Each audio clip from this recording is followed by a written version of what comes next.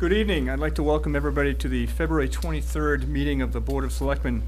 There was a meeting for the Board of Sewer Commissioners posted earlier. We will not be having that meeting. We're going to go right into the Board of Selectmen's meeting. I'd like to note that this meeting is being televised and recorded, and if there is anyone in the audience recording or videotaping, I would ask that they acknowledge so at this time. Michael Roush from the Enterprise. Thank you. All items within the meeting agenda are subject to deliberation and votes by the Board of Selectmen. I was wondering if we'd also take a moment of silence for our troops and our public safety personnel at this time.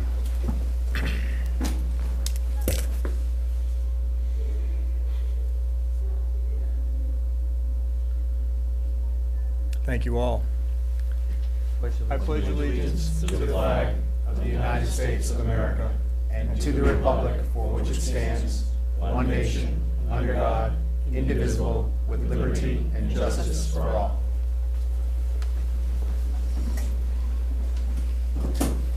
On behalf of the board, I'd like to welcome the Bourne Board of the School Committee. We have an open session this evening to fulfill an open position on that committee. I'll turn it over to you, Chris, if you'd like to introduce the board members and also to introduce the applicant that's come before us this evening. Thank you, Chairman Mealy. To my left, for the school committee, we currently have Matt Stook to my left, Anne-Marie Cerunian, Heather DiPaolo, Mitch McLean, and Judy. Just in time, and Judy Froman. Ms. Senna, as you're aware, resigned her position a few months ago, and in the process of adding or appointing a new member, we've received an applicant for this evening's position. You might have documentation to show that we had two applicants. Unfortunately, one of the applicants was unable to fulfill the commitment and has withdrawn her application. So tonight we have Erica Fitzpatrick, who would like to run for the board or like to be appointed to that position. Okay. And I've asked her to come up and make a few statements about her her desire to be serve on the board. Great. Good evening, Erica. Welcome. Thank you very much. I'm happy to be here. They'll get it. They'll get it. Okay. I'd like to just start off by saying, thanking everyone for having me here tonight. The school committee is definitely a vital part of the community, and I'm happy to just be asked to come here tonight. Very good. I figured that I would start just by kind of giving a little background about myself. Certainly. And from there. I moved here about 17 years ago to Bourne with my husband, and we have 4 kids in the Bourne public school system. My daughter Olivia is a freshman at the high school, and my son Brady is in 7th grade at the middle school. My daughter Sydney is a 6th grader at the middle school, and my youngest daughter Reese is in 3rd grade at in Mr. Brown's class at Bournedale. Okay. So I also would like to just maybe talk about a little bit about what I do currently. I work at the Woods Hole Oceanographic Institution in the communications department. So basically, overall, I deal with the internal and external communications for the institution, and more specifically, that means that I deal in public relations and media relations. So in one day, I might take a call from an academic at another institution looking for a paper, or I might take a call from a reporter at CNN, or I might take a call from a tourist looking for some information about what where the institution gets its funding or specific projects that they're doing right now. And I can also do some public events, organizing, promoting, social media, things like that. Very good. Questions from anyone on the Board of Selectmen? Yes, Mr. Chairman. Thank you, Mr. Meyer. Right now, well, thank you for your interest in stepping forward. We can't get enough people to serve for these positions, so the fact that you're coming forward with your impeccable resume is greatly appreciated. Oh, thank you. And my question for you is the school building committee right now is looking at replacing the People's School, either with a building on site, a rehab of the existing People's School, which is the last option, or expanding the Bournedale Elementary School. One of the options is taking the 5th grade out of the Bourne Middle School and maybe putting it back into the elementary school. What is your opinion? Should the 5th grade stay in the middle school, or should they go back to the elementary level, and why? I haven't been able to attend any of the meetings thus far. They just haven't coordinated into my schedule. So I wouldn't really feel that I'm at a place of knowledge where I could give an opinion. I don't know what any of the plans have asserted in terms of what that would mean by bringing the 5th grade back, how they would accommodate that at Bourne, but I don't know what any of the other extraneous plans were for anything. So I would say that I definitely don't have an opinion. I would definitely need to attend some of the meetings and get more background before I, felt one way or the other on it. Thank you. Jerry? Ms. Fitzpatrick, being from Merrimack College, I hope you're going to support the hockey team Absolutely. at Bourne High School. Go Hockey East. Thank you very much. That's my only question. I'll turn it over to you, Chris. Does the board have any questions? Just one for me. It's of course a temporary appointment, and then the election cycle will happen in May. Is it your intention to seek election for the position as well at the conclusion of the temporary term here? I definitely have the best intentions. I think that this actually was a great opportunity in terms of filling an interim position, as I do have 4 children and my husband works full-time and I work full-time. I felt like this was a good opportunity to kind of get my feet wet and see if I can actually make that commitment in terms of the meetings and the research and the advocacy and promoting of all the agendas that we want to get done. I wouldn't want to take up a spot unless I could actually give it my all. So I feel like this is a good way to, get that established. And then, but I do have, the best intentions of doing that, yes.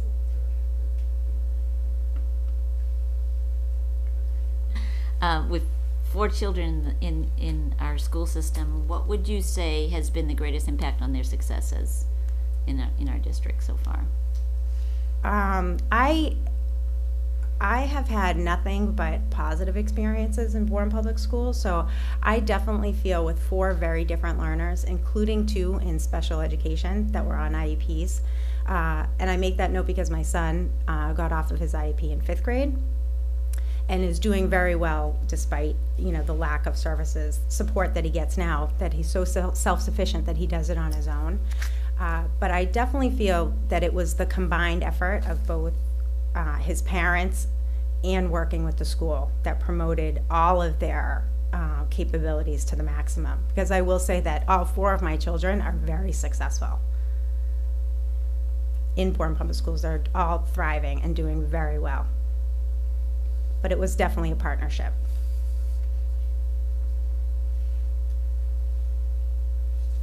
Okay, well, I just want to make a quick comment that I think Erica would be the first board member in my recent history that has children in all of the schools at the same time, which is actually quite helpful. It really is. And I know that, and I do appreciate your honesty and understanding that this is a very dynamic and active board and has a variety of different meetings. And yes, there's some commitments that need to be made, but we'll certainly work around the schedule we can. Thank you. So, yeah, I don't have one at Peebles, although I did have children that went to Peebles, so not all 4. But good. That's good.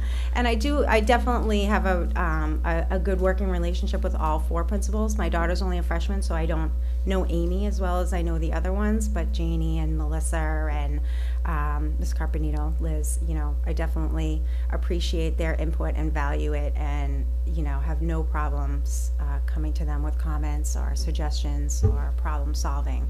They're all a fabulous team. Thank you, Erica. Thank you. Okay. Peter, another question? No. No? We all set, gentlemen? I think we're all set, Chris. I make a nomination Thank for you. Erica Fitzpatrick to serve in the interim term, the remaining term, as on the school committee. Second. Okay. Motion's been made and seconded. Do you want to go first, or do you want us to do it? We'll go around the room. All right. Mr. Meyer? Yes. Clark? Mr. Mealy votes yes? Yes. Yes. Yes. Yes. Yes. Yes. Unanimous vote. Wonderful. Thank you very, very much. Erica, welcome. Okay, if there's no further business coming before the joint We committees. have a motion to adjourn. So moved. Second.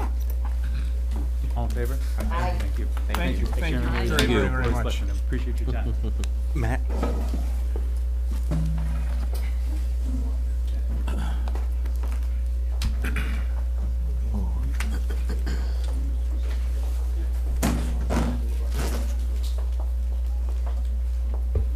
Okay, the next item on the agenda this evening for the Board of Selectmen is the public comment. Jim, is there any public comment this evening? There's one note, Mr. Chairman.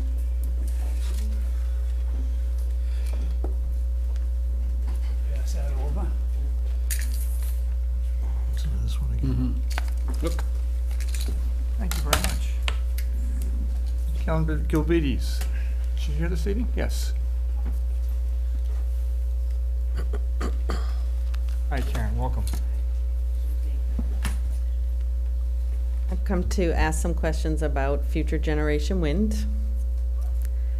And I've been trying to follow the public process regarding the complaint that is listed in Barnstable Superior Court. And I can't find any evidence of a hearing date for a preliminary injunction hearing, ex parte or otherwise. And I'd like to know if any hearings are scheduled or have they been held, and if so, what are the results of the hearing? And I also can't find any evidence of the complaint having been served to Future Generation Wind. So I'd like to know when it was served. And I also have a question about the noncompliance enforcement orders that Attorney Troy notified the Board of Health needed to be filed prior to any other legal action taking place.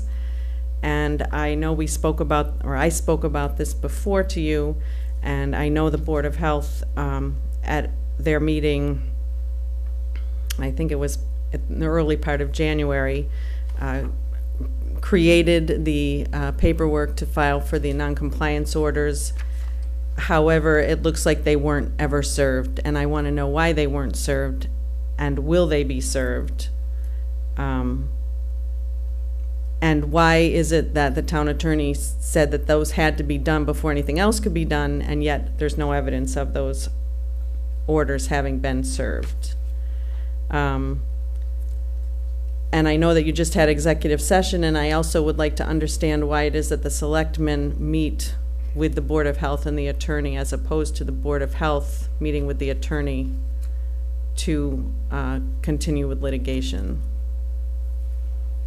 We're not allowed under public comment to debate. I can provide you a little bit of information. I believe the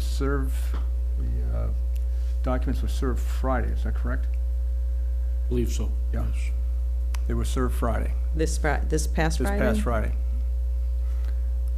And I can't comment on anything else that you've asked for, And why is that? because we're in the middle of litigation. Mr. Chairman, Mr. Ellis? could I ask, are you an attorney? No. No? Okay, thank you. My understanding is that executive session is executive in regard to the strategy of litigation. And most of this should be public record that I'm asking about, so I'm not so sure that I shouldn't be able to get an answer. I'd be very happy to find out, because I don't know at this time many of the questions you asked about the public information relative to where they are, what the schedule is. I do not believe, because they were just served, that there has been a hearing at this time. I can find out if it's on the docket yet.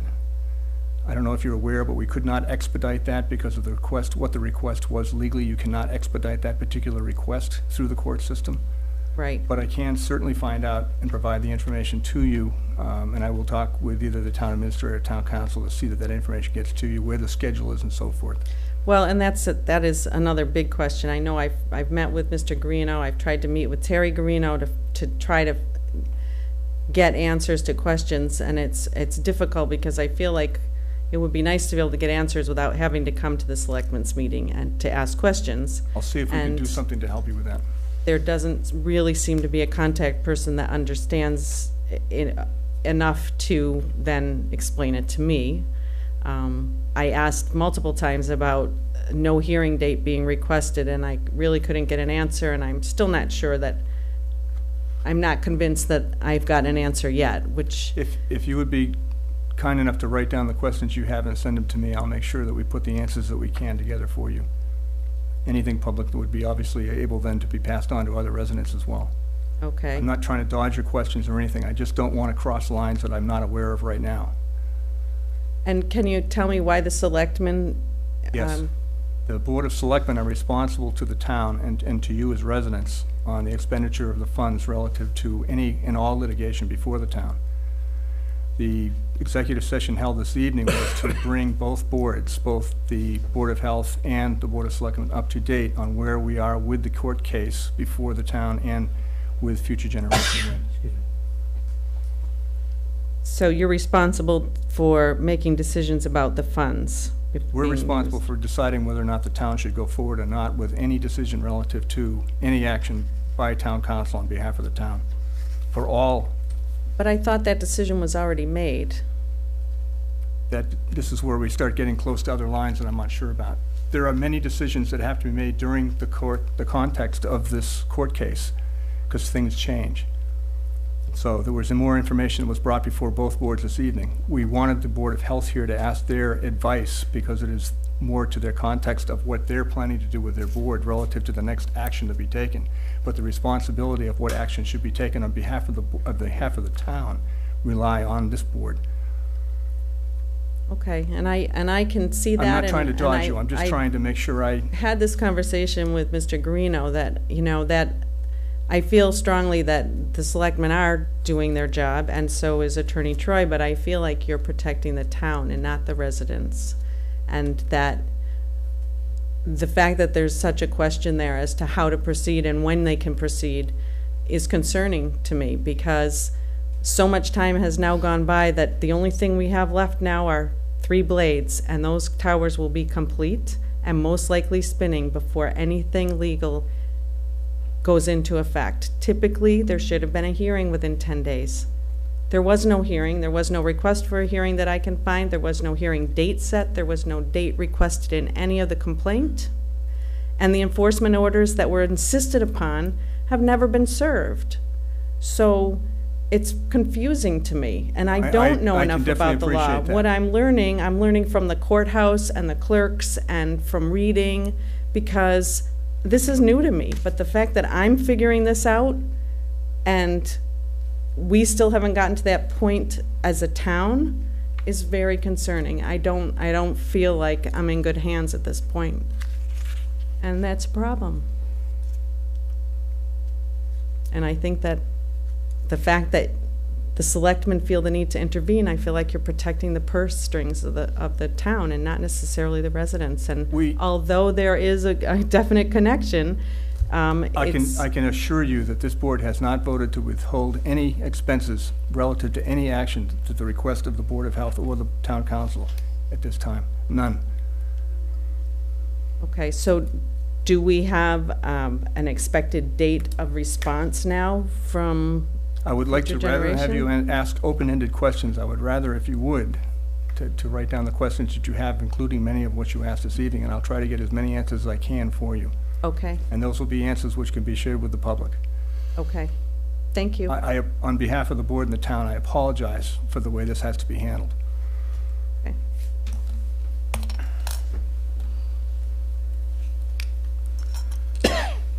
Gentlemen, the next item on the agenda is the minutes from January 12th, 2016.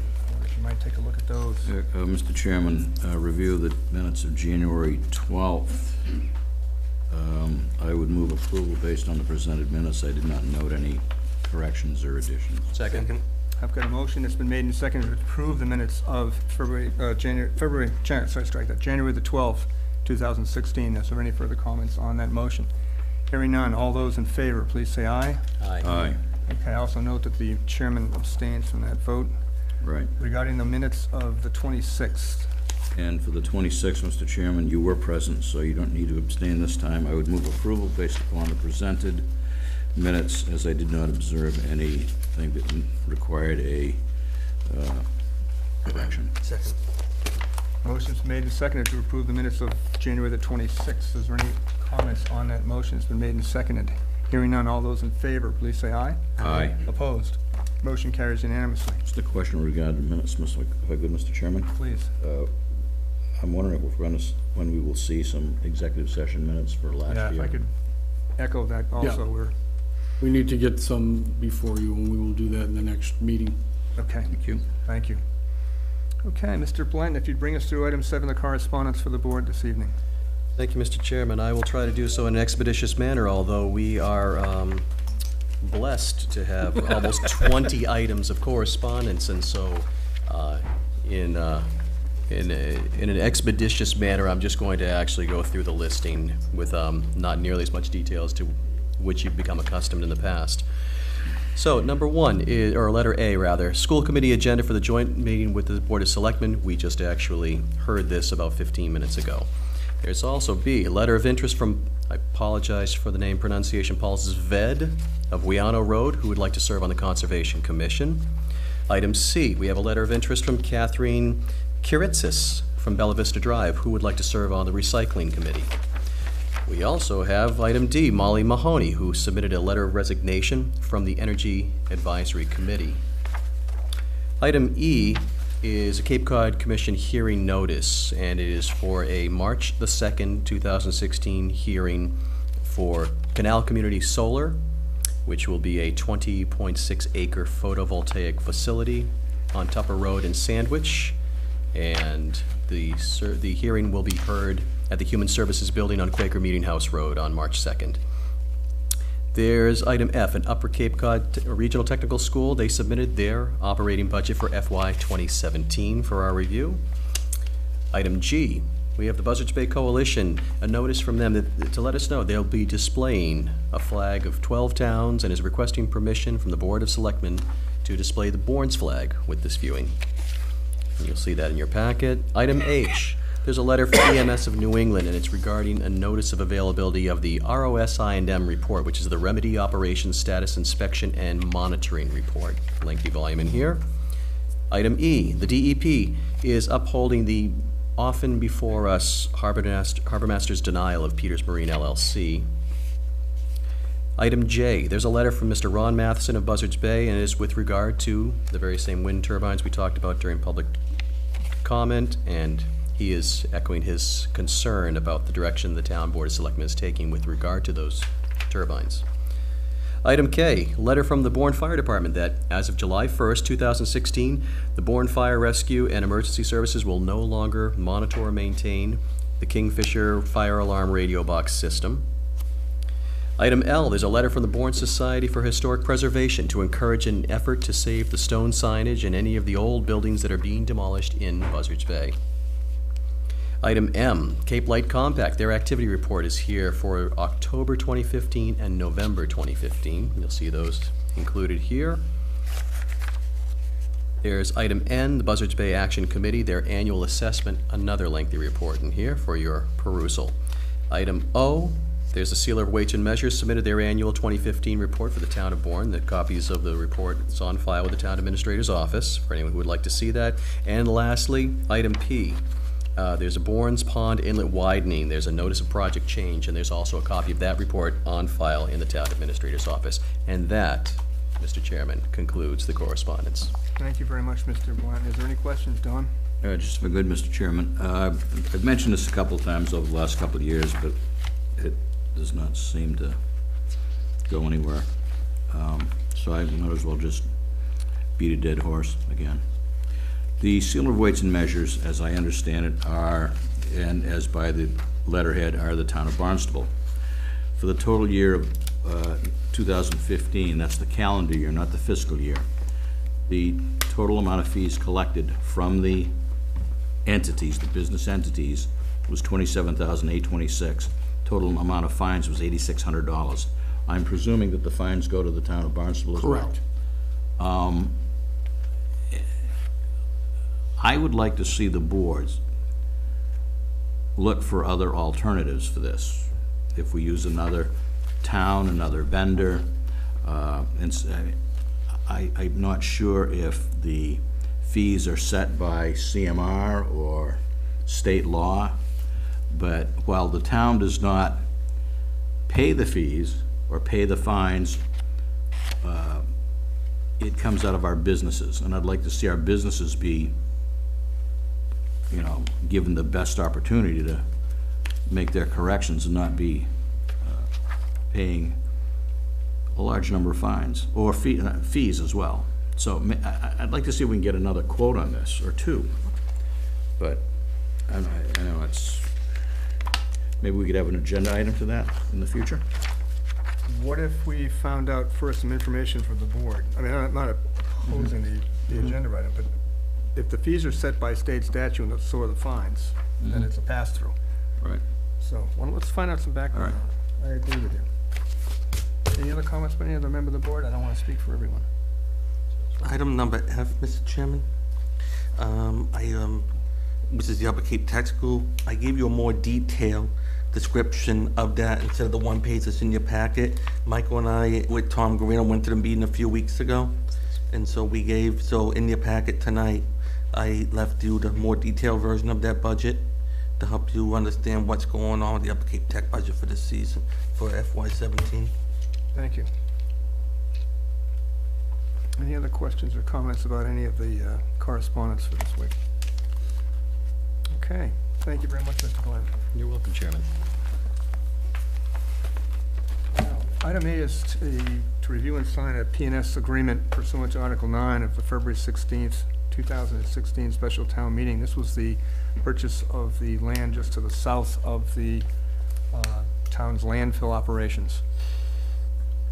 As council discussed with the board earlier, that P&S is currently on its way to the other party for its review and signature, while the town posts the notice as required in the central register. Okay, so we'll put that on the future agenda item. Correct. Mr. Guarino. Okay, that brings us up to the Cape Light Compact. Certainly, Karen. You want to come up to the mic just so everybody at home can hear us? The purchase and sales agreement, who drafts that? The P&S was drafted by town council. And you don't have to have a meeting to, and a vote to have town council affect that legal decision? That was taken, if I could, Mr. Chairman. Sure. At the special town meeting, the article was cleared to have to have the town purchase and have the Board of Selectmen do what was deemed in the best interest of the town to move that forward. The evening of the town meeting, when the Board of Selectmen was in session, the directive was for council to prepare that P&S pursuant to the positive vote. The vote by the people or the board? By the people. Town meeting. Okay, but doesn't the board have to have a meeting and vote to do that as well? Well, that's what tonight's meeting was. The agenda item for this evening was to finalize and sign that. But since it's not available to us this evening, we're going to put it on a future agenda. We have to. Okay, but you had a meeting with town council and it wasn't a public meeting? I'm not sure why. There was if I may, Mr. Chairman. Certainly. There was there was probably one or two executive sessions relevant to the discussion of the negotiations. And then there was a vote, I believe, by the board to approve the amount set by the negotiations. And then there was the pre-town meeting, which was public. Well, actually, there was a meeting of the board where the board voted to support Article, I believe it was 8 or 9. Nine. That was the meeting of the 26th. Right, on the 26th. And then there was another meeting, which is a pre-town meeting, which the town moderator, the members of the Board of Selectmen, the members of the Finance Committee, any applicable department heads from planning, zoning, whatever, met, which is a public meeting and was posted appropriately to go over the vote. So there was at least 2 public meetings relevant to this purchase. The negotiations, because the negotiations might have a adverse effect on the town's bargaining position, were held in executive session, and the board voted to approve after the negotiations were completed. Okay, thank you. You're welcome. Okay. Item 10, oh, I'm sorry. You missed 9. You know what, I've got a different agenda. I wonder if we might just interrupt. We have our representative, state representative. This is the wrong presentation, so Representative Vieira is before me anyway, so I'll get perfect timing. Excellent, there we go. Welcome, Representative Vieira. Thank you, Mr. Chairman. Thank you to the board. Good to be back, making the loops around. I was in Falmouth Board of Selectmen last night. I'll be over in Mashpee next week, just giving some updates on project specifics to the community, talking a little bit about where we are with the state budget process, and then open for any questions or direction that the board would like the delegation to take. And when I say the delegation, as you know, Representative Hunt and State Senator DiMacedo also represent portions of the town of Bourne. So most of the projects that I'm going to talk about tonight are projects that we have all worked on together, and then there's some smaller specific projects that I've been working on. But I'm sure the board has been privy to seeing the budgeted cherry sheets that are coming out based on House 2. There's some good news, but I'd like to see a little better news when we talk about state-owned property. The issues around those reimbursements, the cherry sheet shows that those numbers didn't increase. We did see an increase in Chapter 70 for the schools. We saw an increase in the unrestricted government aid, but we did not see an increase in the state-owned land pilot payments. So we will advocate for that line item because it is distributed by formulas. So we're trying to get that pool enlarged during the budget process so that we can get some specific returns here in the town of Bourne. Along with that comes the every year discussion of the military impact aid. This afternoon I met with Chairman Dempsey to have a conversation about that. We had a joint meeting with Bedford and Bourne officials last year looking at the forward funding of that and the statutory changes that we made 2 years ago, which said that a $1.3 million base of military impact aid would appear by statute in each of the budgets going forward. The statute doesn't say which budget. It just says in the budget, and so the ability to have the legal recourse to have the aid there is in statute. The first version, House 2, but the governor did not include that. We had circled back with the administration and said, what's the deal? How come you're not with this anymore? And they said, no, it's not that we're not with it. This is a legislative requirement that was placed in statute, and so we want the legislature to put it in there, and the governor fully intends to sign the impact aid when it gets there. So the Chairman Dempsey and I met this morning talking about including that in the House version of the budget, and we've been working with Senator DiMacedo to make sure that it's in the Senate version as well. So we're confident, as it has happened every year, we've gotten it in there. It's just sort of this who puts it in story that changes each year depending on who's where. So, as a community, I wouldn't worry about that, but we will advocate, as I said, for pilot increased funding. Commuter rail. Everybody's talking about that. Your cherry sheet shows that you now have your MBTA assessment, and the Boston newspaper a couple of weeks ago said, hey, there's no train, but there's an assessment. Well, the assessment's in fiscal 17, and the goal is to have the pilot program running in fiscal 17. And with that, this afternoon, Frank DiPaolo confirmed a date with us that we will be meeting on March 8th, the group that met in October. So, Mr. Mealy, we sent you an invitation today, as well as representatives from the town of Wareham, to meet with Astrid Glenn, who's the Deputy Rail Administrator, and Frank DiPaolo, who's the General Manager of the MBTA, to look at the product of our last meeting, which is a pilot service proposal. And once we know the details of that, we'll come back to the town of Bourne, and we can either present it in forums like the Selectmen's meeting and the Transportation Advisory Committee meeting, or preferably, I think it would be nice to have one large community meeting so we can get community input at the same time. So we'll discuss what's the best venue once we know the details of the plan. But March 8th, they'll be giving us the pilot proposal plan that they've been working on since October. iSwim, we got that anaerobic digester coming out there. We're looking to get the affluent tapped into the wastewater treatment facility from Joint Base Cape Cod. The problem is we got about 50 feet of conservation Article 97 land under the Division of Fish and Game jurisdiction, and so you can't get there from here. So we had a meeting with attorneys from the Division of Fish and Game along with Commissioner Peterson a couple of weeks ago. We had Town Manager Garino was there, as well as Dan Barrett, and we are going to be working on pre-drafting legislation that we know meets the Article 97 standard, and then the question is about the no net loss policy. And I don't know if, has the board taken any action on that? No, what it's going to happen is that the working group for the landfill is going to be updated by Mr. Barrett on that on Thursday, and then based on the action of that group, it'll come before the Board of Selectmen at that point. So the Conservation Commission is, Brendan Mullaney has been working on this as well.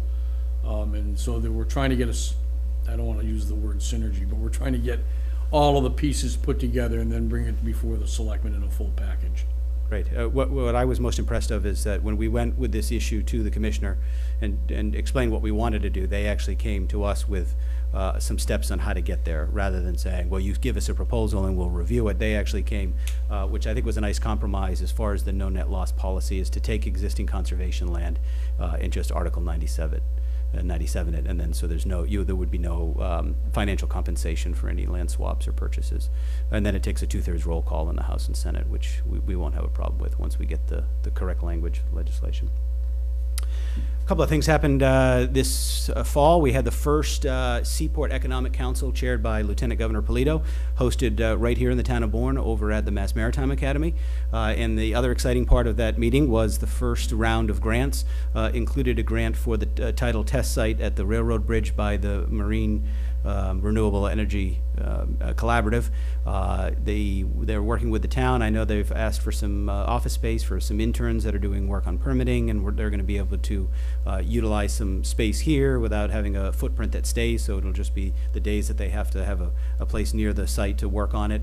So there's a good partnership going on with the town, and the permitting is in process with the Army Corps of Engineers to get the site up and running. At the meeting this morning in Gloucester, Captain Bushy was there, and by unanimous vote, the Seaport Economic Council appropriated $1 million for the pier expansion at the Mass Maritime Academy. So that pier expansion will not only be able to be used by the Academy, but it'll also be able to be used by other public safety and law enforcement marine-based services, and it will also be able to play into this hydrokinetic educational program. So we've got a pier, and we had an appropriation for a turbine at the pier, but when we went to bid, when Mass Maritime went to bid, the earmark limitation of $100,000 did not meet the lowest bid that came in. And so the question was, how do we buy the turbine? There was a $1 million total appropriation between 3 institutions. It was between Mass Maritime, Bristol Community College, and UMass Dartmouth. And so by an interagency partnership of the 3 institutions, they found out how to carve up their budget to allow a $250,000 purchase for a turbine, which was the low bidder. And then the question was, did we need legislative change? So we met with Administration and Finance Secretariat, and we were able to get authorization from the administration, since we didn't change the total number. We weren't asking for more money. We were just looking for money within the appropriation to be distributed differently, and all of the parties that were subject to that, the 3 institutions, were in agreement. So Captain Bushy, the day that he was boarding the vessel to go to sea, got the approval to move forward with the purchase of the turbine. So we worked that problem out. I'll stay on marine-based services, I guess, while I'm at it. Cohasset Narrows. It's almost taken as long as it took to build a bridge to get the sand out of the slips over at D'Angelo's and the Lanahans property. But I'm proud to say that as of this week, the contractor has been retained to fix the problem. The time of year exemption has been issued, and now the final step is the Army Corps of Engineers permit. They've asked the contractor to pre-stage, so you might see equipment, if it's not down there yet, on its way down there, and we'll clean up those slips so that come summer season there won't be any impact on those businesses. Mr. Chairman, if I could just chime in and thank the representative. He has been absolutely on this for well over a year now, it seems. I told them I would put my diving glasses on and go underwater with a GoPro to prove that there's no winter flounder this week, so they could do the dredging. They said, Rep, you don't have to do that, Will.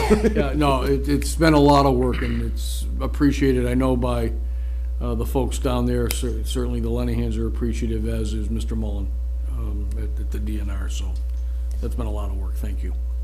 no problem. Andrew Campbell, the former superintendent of the Bourne Water District, has finally made his appointment to the Community Advisory Council out at Joint Base Cape Cod. There was an administrative handover there. His application had been submitted before Governor Baker took office, and not all of the applications for open slots had been transferred, so we were waiting to hear back. When we inquired, we found out that there was no application of record, so he had to reapply, and we worked with the governor's office to get that done, and he got his appointment about a month or two ago. Some small things. Scott Fitzmaurice, I know, had sent email to some of the selectmen about the county hospital sign down at the Five Corners. And I always drove by there and thought, gee, you know, it must be somebody like Jerry Ellis, you know, a historian that doesn't want to take that sign down. But it seemed odd that it was there, but nobody ever said anything to me, so, you know, it's not my backyard. I wasn't going to go take a sign down until I saw this email. And I said, well, what's the problem? Oh, we contacted them. So I called our folks that we work with at MassDOT on a Friday, and on a Tuesday they took the sign down. So didn't realize that there was a desire to take it down until that email came across our desk. Mr. Ellis had been working hard to get that sign down. We had hoped for a really big snowstorm this winter where In fact, where a truck would sort of veer off the road a little. I picked up the nickname Don Quixote. Yeah. So. Well, we took care of that one. The other email that came across your desk recently was from John Spears relative to streetlights at the Bourne Rotary. MassDOT said it wasn't their responsibility through his negotiations, and Eversource says it wasn't their responsibility, and Siemens said it wasn't their responsibility. So again, we called our folks at MassDOT who said it's Eversource. I called the Eversource Vice President of Government Affairs, and in the next couple of weeks, the 10 streetlights will be replaced. So took care of that one. Bassett Island Water Project, the main is out there. That was a special petition that you all sent to the legislature so that we could run a water main under the public ways. Again, that was dealing with some Article 97 issues. We were able to expedite the legislative process, get it signed, and the main is out there, and the houses will be hooked up in the spring. They just didn't get the actual house hookups done yet. The main's completed. My work on the Military Asset Security Strategy Task Force, we are going to host, Congressman Keating and I, a Joint Base Cape Cod Business Industry Day for local businesses in southeastern Massachusetts, whether they provide services or products, to learn about the contracting procedures, both with the Department of Homeland Security, Coast Guard, and also the Department of Defense for the other units that are out there. And that will be on March 28th from 8:30 to 11:30. We'll have some publicity on this. And it'll be at the Barnstable Municipal Airport, actually. I wanted to try to do it on the base, but with all the issues of folks getting out there and getting the clearance list, we didn't want somebody to miss the opportunity because they didn't get on the right list and got stuck at the gate. So we had an offer for free space at the Retrick Center. So the Military Asset Security Strategy Task Force, Congressman Keating and I will host that event on March 28th. And the last little thing, I had an opportunity to meet with some folks a couple of weeks ago, Nathan Robinson and John Carroll, who's on the Transportation Advisory Committee, relative to this concept of a Bourne rail trail connecting the existing rail corridor to this Shining Sea Bikeway in Falmouth. And we had an opportunity to talk to Glenn Cannon from the Cape Cod Commission. They actually have some funding available that could do a feasibility study to look at if you were to use dual use to be able to leave the rails there and have some type of access, if you were to do a replacement or leaving it alone. And so a formal request needs to come from an entity within the municipality. And Chair Oliva of the Transportation Advisory Committee is preparing to host a meeting to bring that as an agenda topic to see if the advisory committee would like to request the feasibility study, and then from there we kind of decide what the idea is. But he's got a great, they've got a great website with a little video they just did about the potential of what could happen in that corridor. So I think it's good for us to open up and explore all the options possible. So anything we can do to keep that project moving forward. And lastly, you'll notice tomorrow there's a new American flag as you enter town through Cohasset Narrows by the Visitor Center. Marie Oliver and her staff and I put that flag up this afternoon. There was a flag there that had been there for quite some time. It had good use. It was tattered. I had a meeting there last week and saw it, and so we went to a local vendor actually in the town of Mashpee and purchased a new flag, and we raised it today. So proud to have a good American flag. It was the Eagle Scout in me got out when I saw it. I said, we got to replace that. I'll be back next week with a new flag. So those are some of the things that we're working on. If the board has any further direction, things that we should, or questions? I'll open up Peter and then Don. Any word, any word on the tip list for the rotaries coming out? I know for a while there was the one down here by CVS was probably the one that was closest to the top of the list to possibly be removed, and it seems like MassDOT has a meeting every year to give an update. And the other half of that question is the third bridge proposal, public-private partnership. What is the status of that? Good questions. The first one is, I'm not sure where the current tip schedule is, but we can find that out and get it to you. The second portion is the P333 Council, the Oversight Council, was the one that was driving the discussion around that with support from MassDOT. Since our joint interventions in the process, I'll say that, the Oversight Commission hasn't had a meeting, and the project hasn't moved forward. That being said, the overall transportation management process and working group is continuing to meet. It has got a meeting coming up in a week or two. It's on my calendar somewhere here. So we will continue to talk about the new data that they have, the traffic counts and studies, and the parallel course. The Army Corps of Engineers is continuing with the federal funding that they have of their necessary study, which we're probably about a year out to complete, as to whether or not the federal government is going to recommend replacement or refurbishing of the existing bridges. And all of the signs right now, the Army Corps folks are telling us, are leading towards replacement. So if the requirement is a replacement by the federal government of the existing bridges, they would have to meet current federal transportation standards, highway standards, and that means wider lanes and additional space outside of the lanes and breakdown. So those issues of slowing down because you can't get here from there and the tight passages and all of that, those would be dealt with by meeting the current highway standards for bridge construction. So,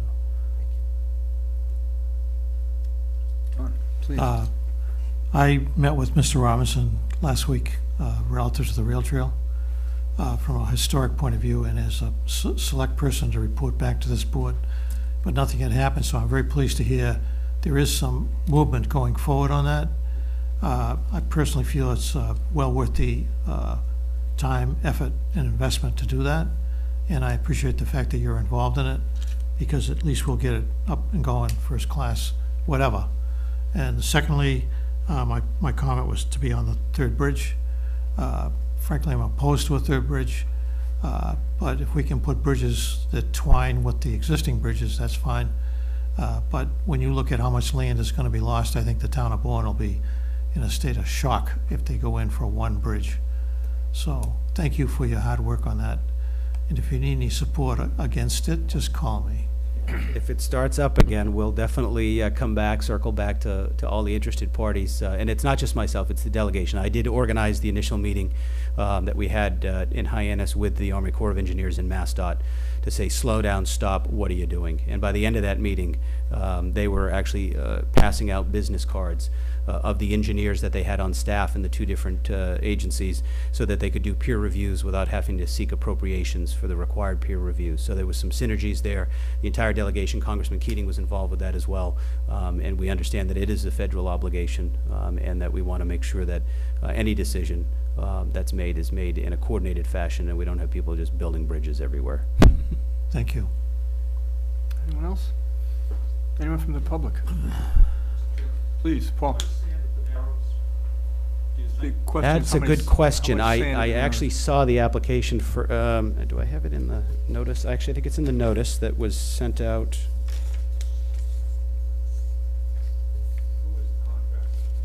I believe it's Middlesex Corporation.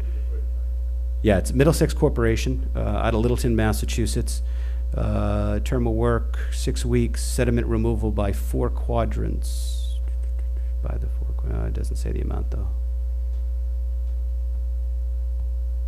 It doesn't say it on here, but it would be in the core permit. So we they're going to dredge it out. Yeah. Okay, Mr. Mulvey. Evening, Representative. You've got a lot on your plate. Of the several things that are in the legislature now, the turbines and, of course, the effect it has on juvenile fish is a separate issue. I'm sure can be handled. The one that really rings the bell with me at this time is a discussion about the possibility of running a pipeline from the sewage plant in Wareham to the railroad bridge that would handle 1 million gallons of fresh water, treated fluid from the Wareham sewage plant and injected into the canal at the railroad bridge. 1 million gallons of fresh water treated effluent going in there. Presently, Mass Maritime, and they have, what, 1,600 students, and that's not staff. All the effluent, because of the history they have for a permit, that now goes into the canal at the academy. Now you're talking about another possibly 1 million gallons going into the canal. You also, by infiltration, you have the military installation, the Coast Guard, the Air, then the National Guard. That all goes to their treatment plant and is infiltrated on the hilltop over the canal. Whatever goes in there on a day's output, and that's a big installation, necessarily hydrologically ends up in the canal. Otherwise, they would flood their infiltration. So now you have the total Mass Maritime going in, a proposed 1 million a day from the Wareham sewage plant, and you also have numerous 4-foot cast iron pipes draining all the state highway catch basins, catching all the runoff from the roadways, going into the canal. And of course, what I fear, to put it bluntly, is turning the canal into an open sewer. Now, I understand the possibilities here of growth and so on and so forth, but I do have and take exception to the proposal to bring that much, say, fresh water into a marine environment, carrying all the pharmaceuticals that are not filtered out in treatment, all the heavy metals that are not filtered out, and in a canal that does not constantly flow in one direction, but at one point it lies dormant, and if this is continually going in, it's forming a bubble that when it moves is going to move and then come back and get another shot. I have some very, very serious doubts about that and the effect, say, on also Sandwich at the other end of the canal. They've involved 2 towns in that. So that much treated fresh water in a marine environment, carrying all the byproducts that are not filtered out in treatment, going into one location, I'm deeply concerned about that, and eventually that is going to be an item that I believe is going to heavily involve not only the county but the state. Thank you for the time. Thank you, Jim. Mr. Chairman.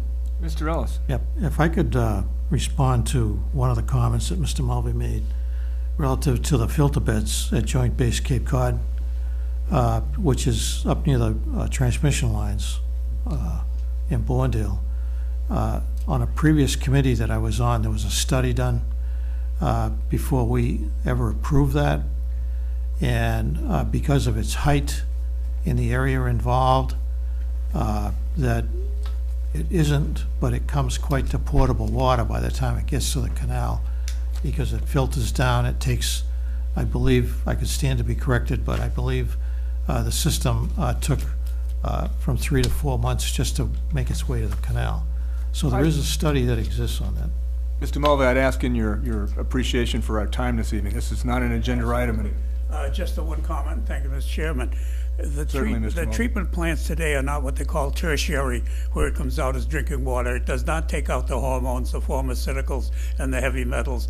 It is not drinking water quality. Not only that, but it is fresh water going into a marine environment, and marine animals don't tolerate that well. Thank you, Jim. Thank you, Mr. Ellis. Other questions or comments for I do Representative have a comment, here? but I won't make it right now. Anything else, gentlemen? Anything else from the public? Representative, thank you very much for your time this evening and coming out. Okay, I now have the correct agenda in front of me. I would like to welcome the Cape Light Compact before us this evening to update and provide a presentation to us on the next energy efficiency plan and smart grid. Need to introduce Maggie. I'm going to have to ask you to come up to a mic. Times, but Any mic.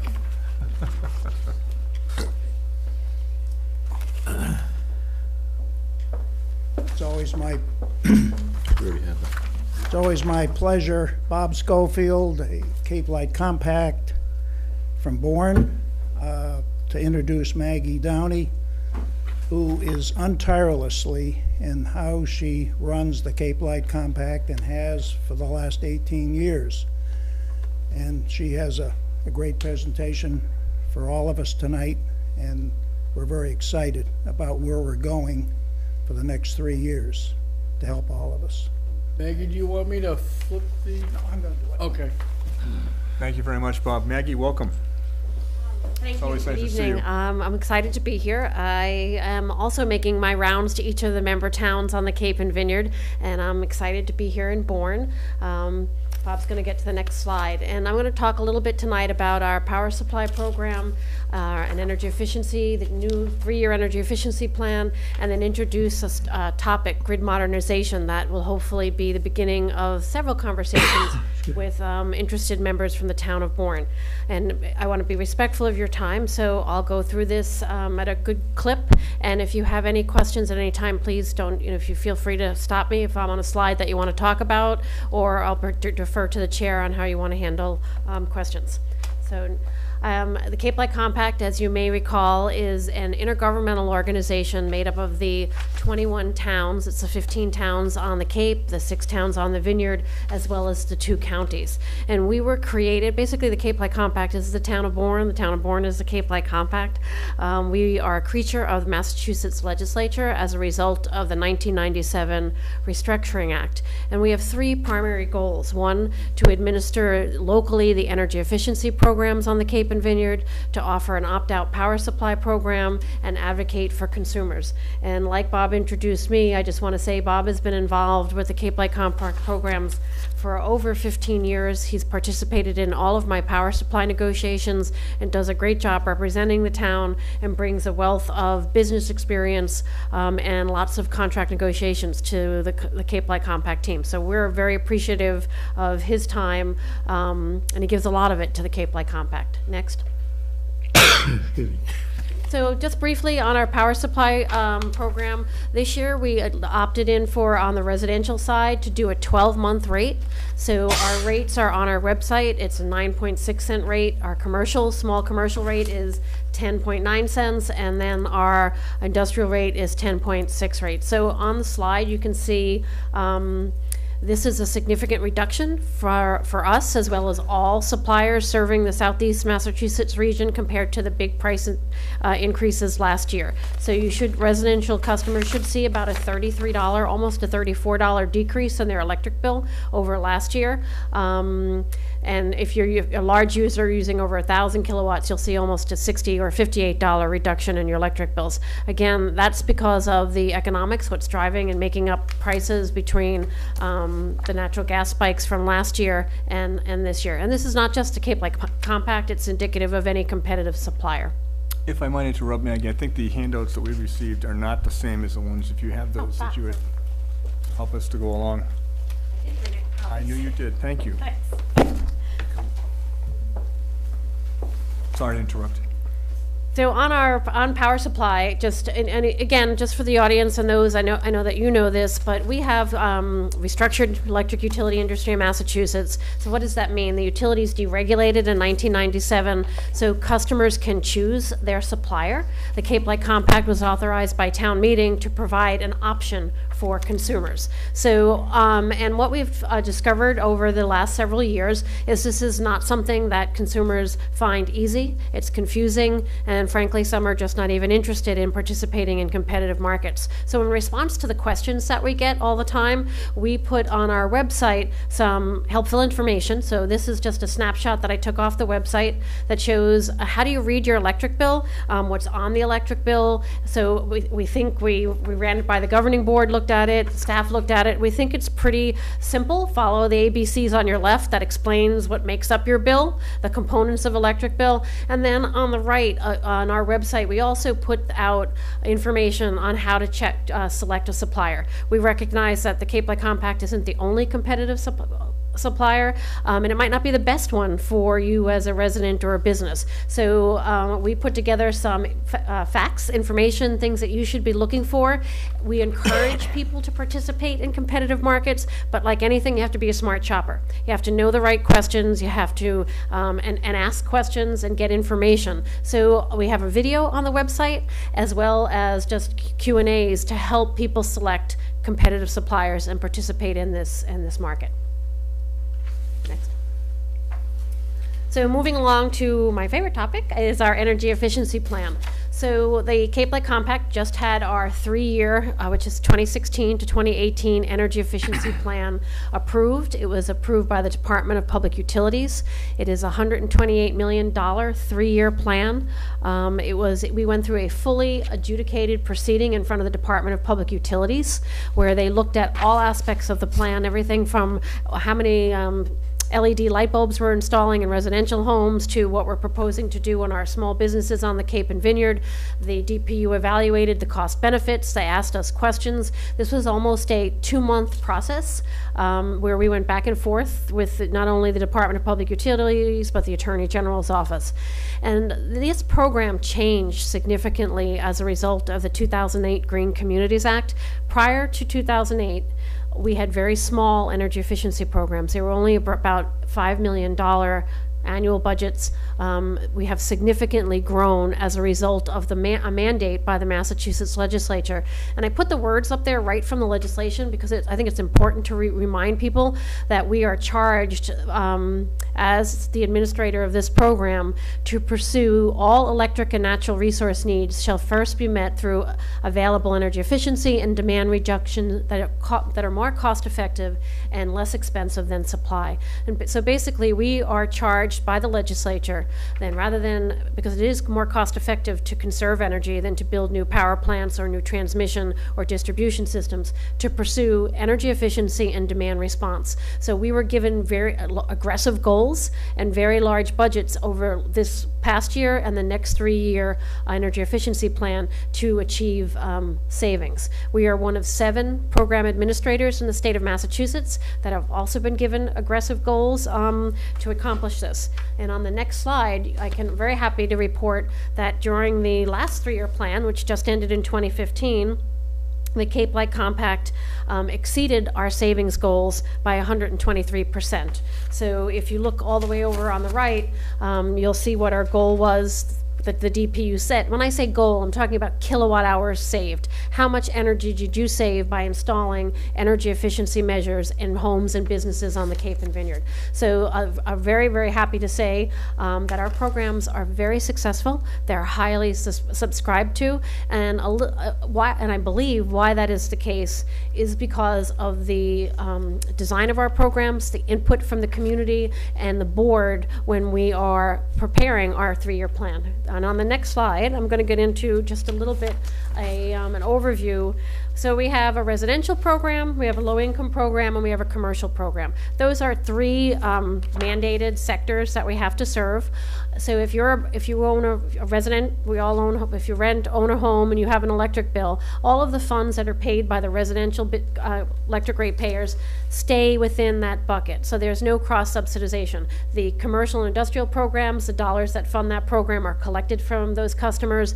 The only exception is low income, because we're mandated by state law to fund that at 10% of our total budget. So there is a crossover for low income customers. Otherwise, the residential dollars stay with residential programs and commercial dollars stay with commercial programs. So there's no cross subsidization there beyond the low income.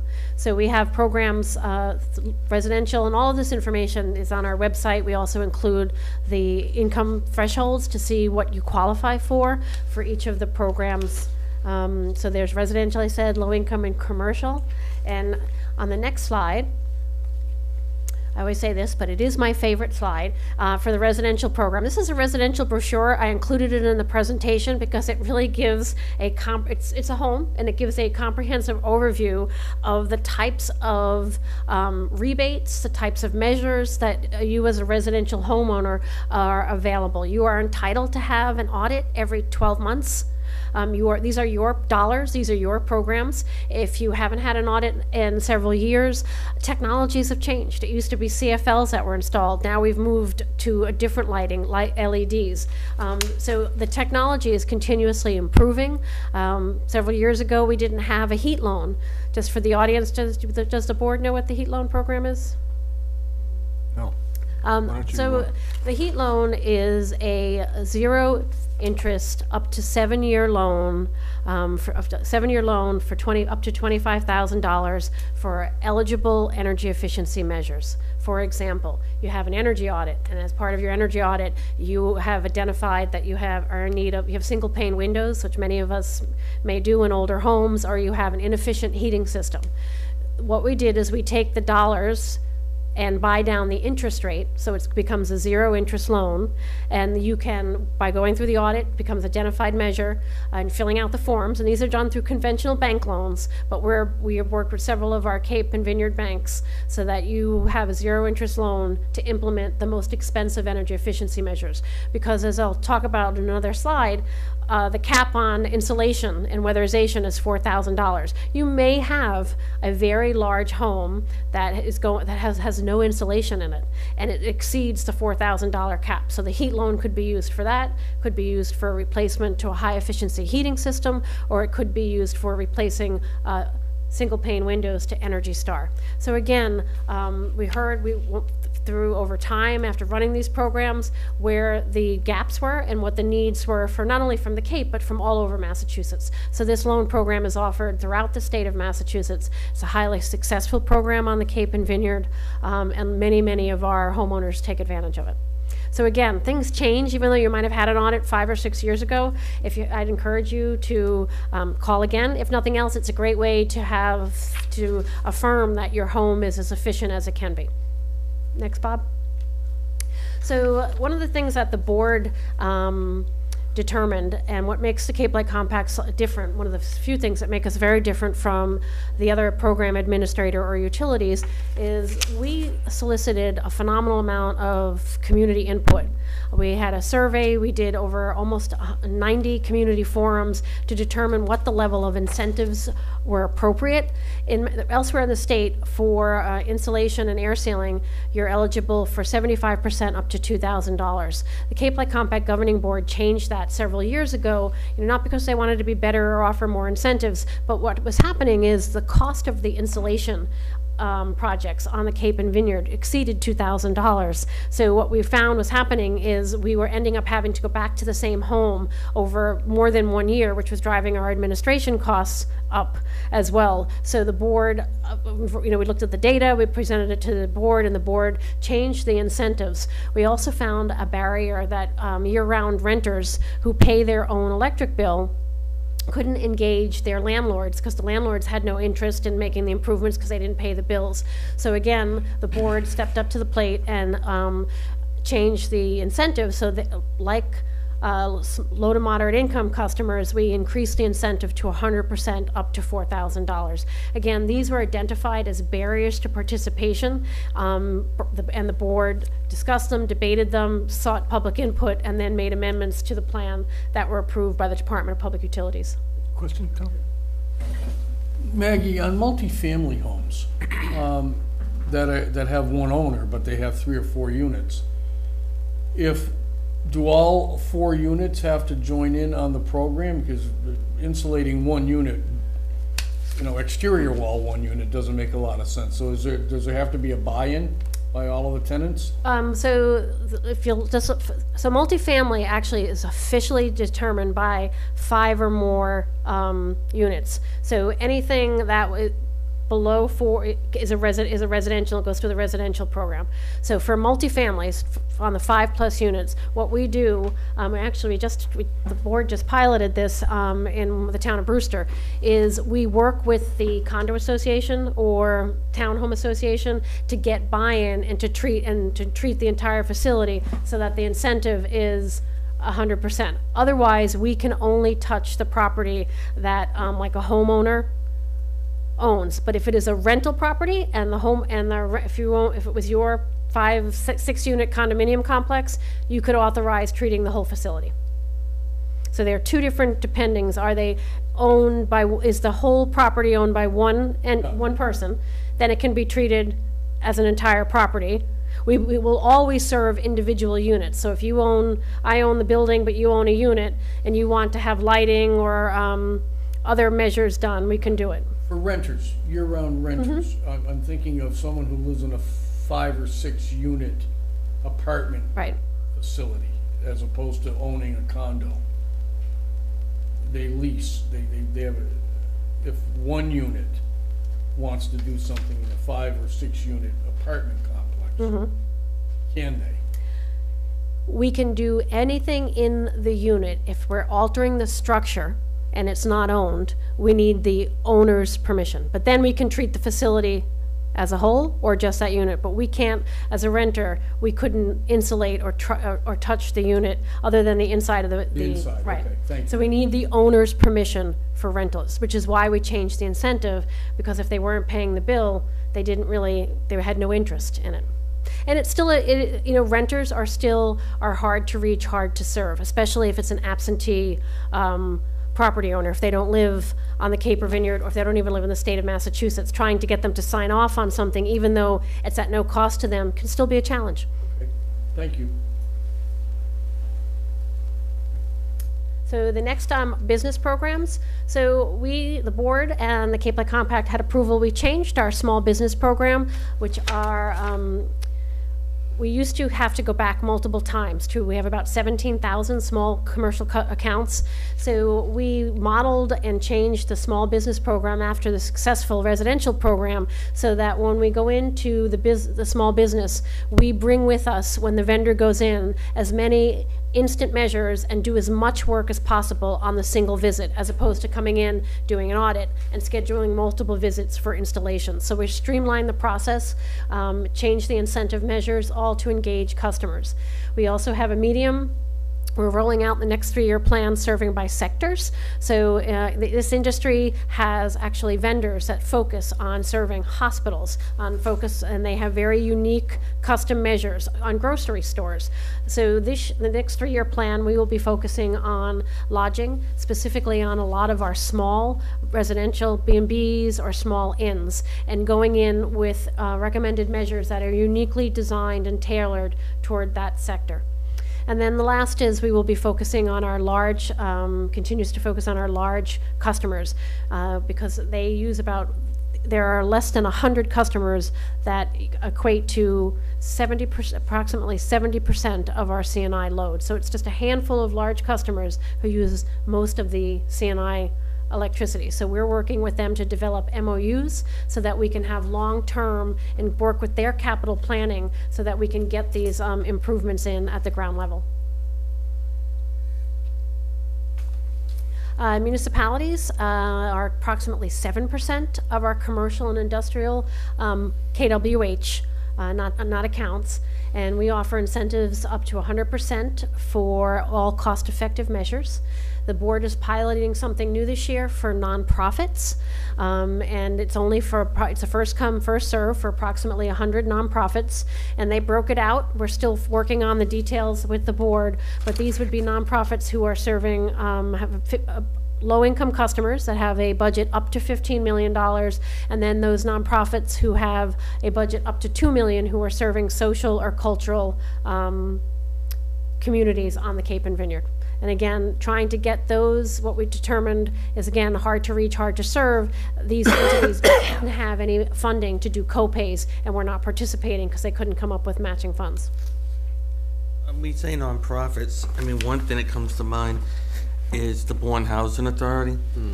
On the state program, the state has a capital program amortized over 5 years, and you're given an allotment based on how many residents you have, period.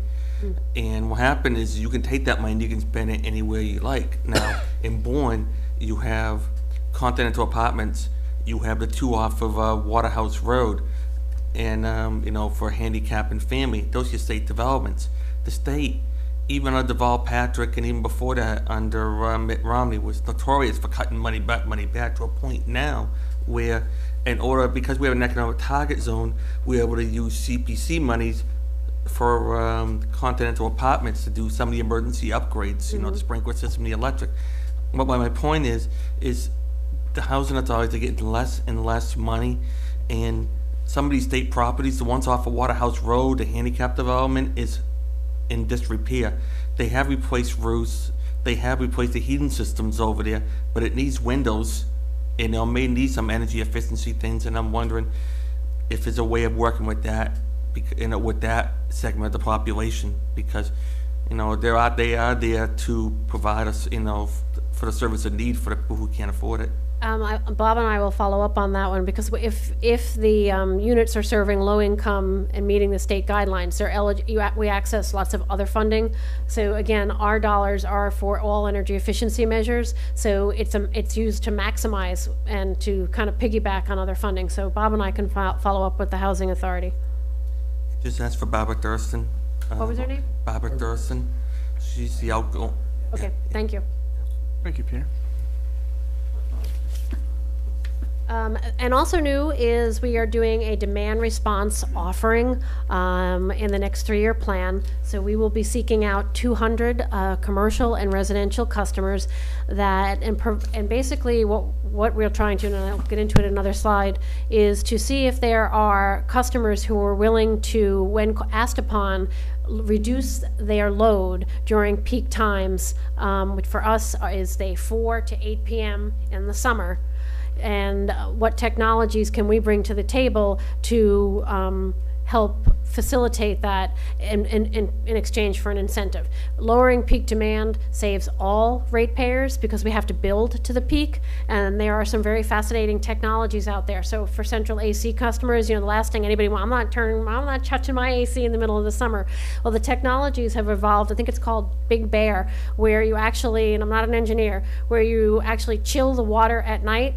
So when there's not a need for it, and then it doesn't change the temperature. It's just that the fan is running over the chilled water without using energy during the peak times. So there's lots of innovative technologies that are on the market and that continue to improve. So that's basically the demand response. And National Grid and the Cape Light Compact are the only 2 PAs who are offering a demand response program like this in the next 3 years. And again, it's an offering because it's a pilot. So we're trying to see what level of participation, is there an interest, and did people actually play?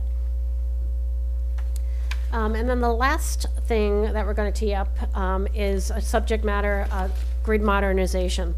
And on the right, even though he's in funky color, is Elon Musk, and on the left is Nikola Tesla, and in between is not a whole lot of change in the electric utility industry.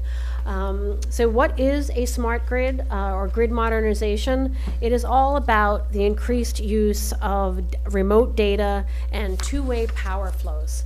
And grid modernization and most of the advances have taken place outside of the standard investor-owned utility. They have been entrepreneurial in nature, and they have been pushing and driving change inward. So, right, want to go to the next slide? I have a picture. So basically, what's on the left, you have today's grid. You have your central power plant, and you have large transmissions lines, and then a distribution system going out. It is a one-way power flow. And what grid modernization is talking about is what is on the right, which is two-way power flow, which has distributed energy resources located in the community. Energy is going both ways. You have microgrids appropriately sited and located. Again, the intent of grid modernization is, in the event that there is an issue, it helps identify the issue quickly, so it's more cost effective to problem solve, and the entire grid doesn't need to go down. You can isolate and problem solve any issues, and it also comes in the event of an emergency, where you can isolate that, such as, say, the Hyannis area or a hospital that has generators as well as storage, can, in an event of emergency, can operate if there was a time when there was no electricity due to a hurricane, etc. So again, I think this is a great graphic. It shows you what's potential and possible. And the utilities, Bob, if you want to go to the next slide. The DPU, Department of Public Utilities, told the utilities that you have to file grid modernization plans. And your plan should be reduce the effective outages, optimize demand. And remember, I was talking about that. That red line on the chart is our peak demand. We have to build our entire infrastructure to that peak demand so that in the instant where we're using the most electricity in the summer, everything works. And the goal is to flatten that peak demand, thereby saving all customers and all ratepayers money. We also have to integrate distributed energy resources. We're talking about what's happening out at the canal plant with that solar that you got the announcement on. We're talking about what happens out at the base. So integrating all of this into our infrastructure. And again, the goal is to improve mobile workforce and asset management, because that will also help save costs. So the plans were filed. They were filed in August of 2015. And what is shaping up are two very different, and I don't intend to say one is better, one is worse. Then my point is I want to make sure that we understand that they're very different. Eversource is focusing on grid-facing technologies, a lot of substation and smarter technologies, changing their internal computer systems and how they're informed of outages. They have a very strong emphasis on reliability. They are not convinced that residential customers and small business customers will benefit from time of use meters or advanced metering. And again, they rightfully point out that 2% of their customers, or 80% of their entire C&I usage, it comes from a very small amount of their customers. So by focusing on a small amount of customers, they can impact a large amount of their electricity. And that is pretty much inside the 128 corridor for Eversource. National Grid has taken a different approach. They want to be the utility of the future. And they see customers on their iPhones changing appliances, participating in demand response programs. They did a smart grid pilot in Worcester for about 15,000 customers involving renewables, time of use meters, and demand response. And it was very successful, so they're building off of that. It saved customers, I think they estimated about 23% reduction in their utility bills. And they're also looking at storage as part of a way to address this. Very different costs. One is a $1 billion plan on the right, and the other is, I think, about $500,000 to $900,000 in costs. So the question that we're teeing up and why we're having stakeholders dialogues is, what is it that the Cape and Vineyard customers want to see developed and offered? What do they want? Because these will all be rate-based. So Bob, you want to go to the next slide for a second? We will pay for all of the infrastructure upgrades through a grid modernization docket. And the question that the compact has been engaging other stakeholders, such as the Tech Council, meeting with the Cape Cod Commission, bringing this to meetings for boards of selectmen, is what do we want to see happen on the Cape and Vineyard? And do we understand what it means to have time of use meters? Do we want to have individual customers pay? How do we want to pay for these? Should they be mandatory? Should they be optional? So the board has just begun this process to engage not only other towns, but other stakeholders to have a conversation to see if we can put together a platform that we can bring to the Department of Public Utilities saying this is what we would like to see happen on the Cape and Vineyard relative to grid modernization. Just to follow up for that, through the chair. Please, Peter.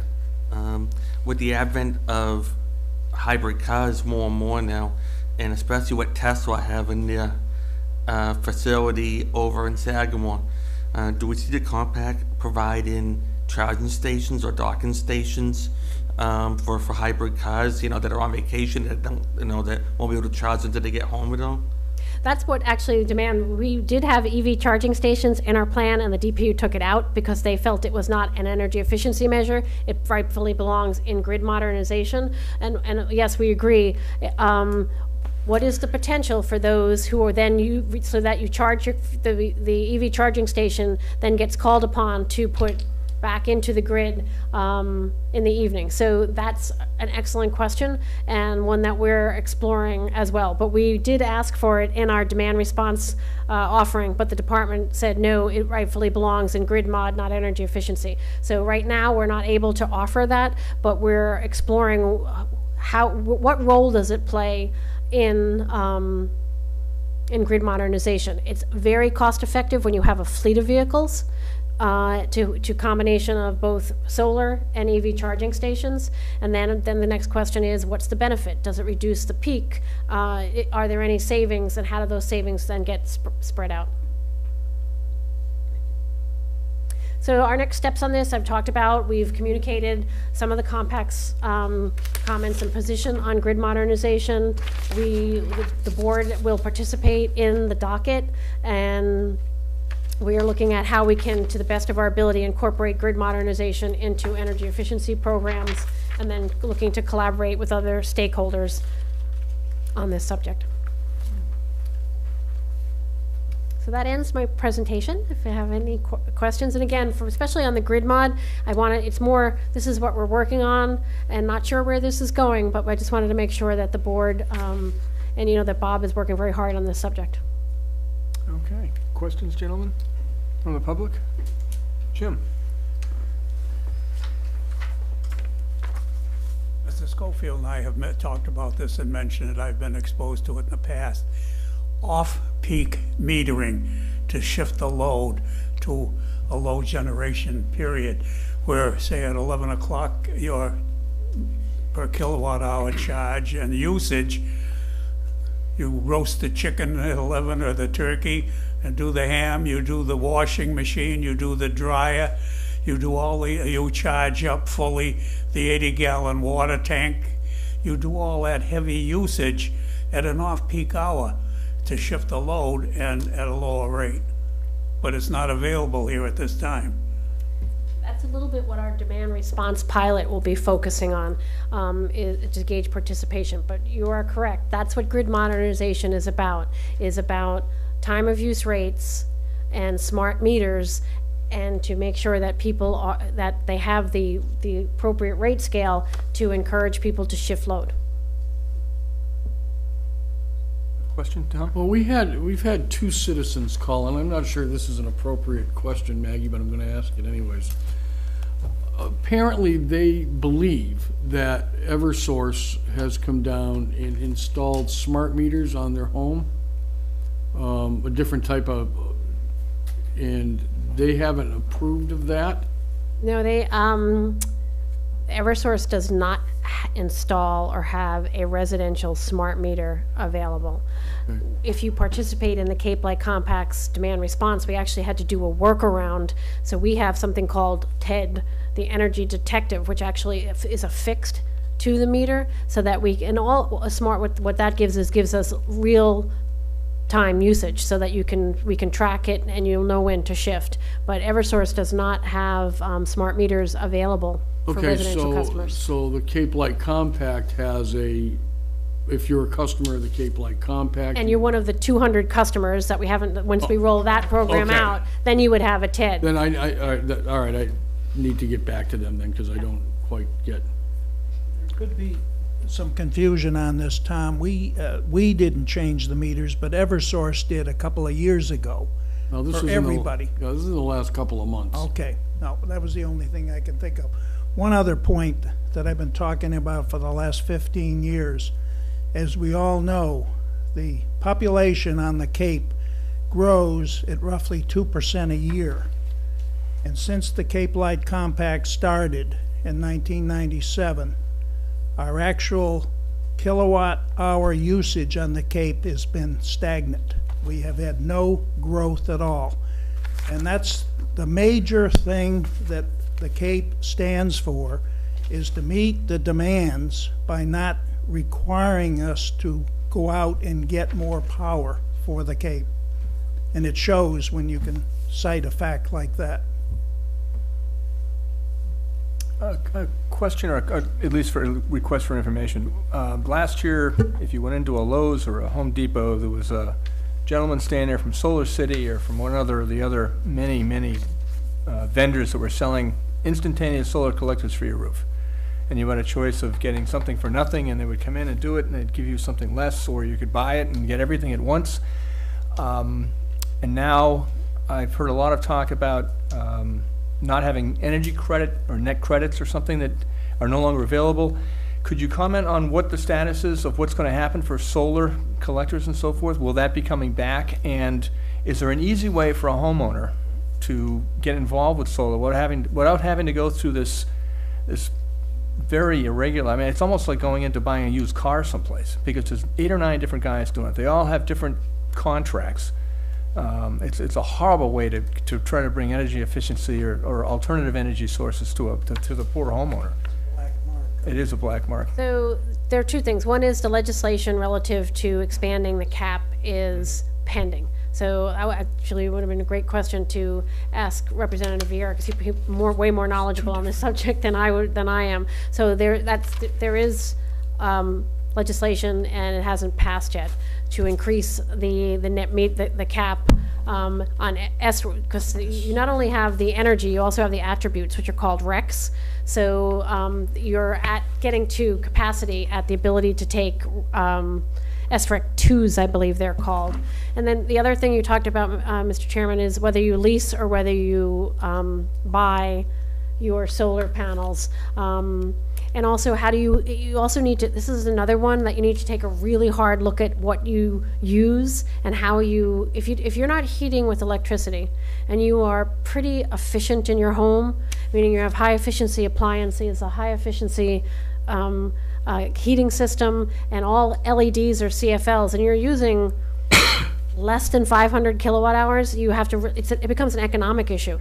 Really, what is the payback on doing solar for such a small load?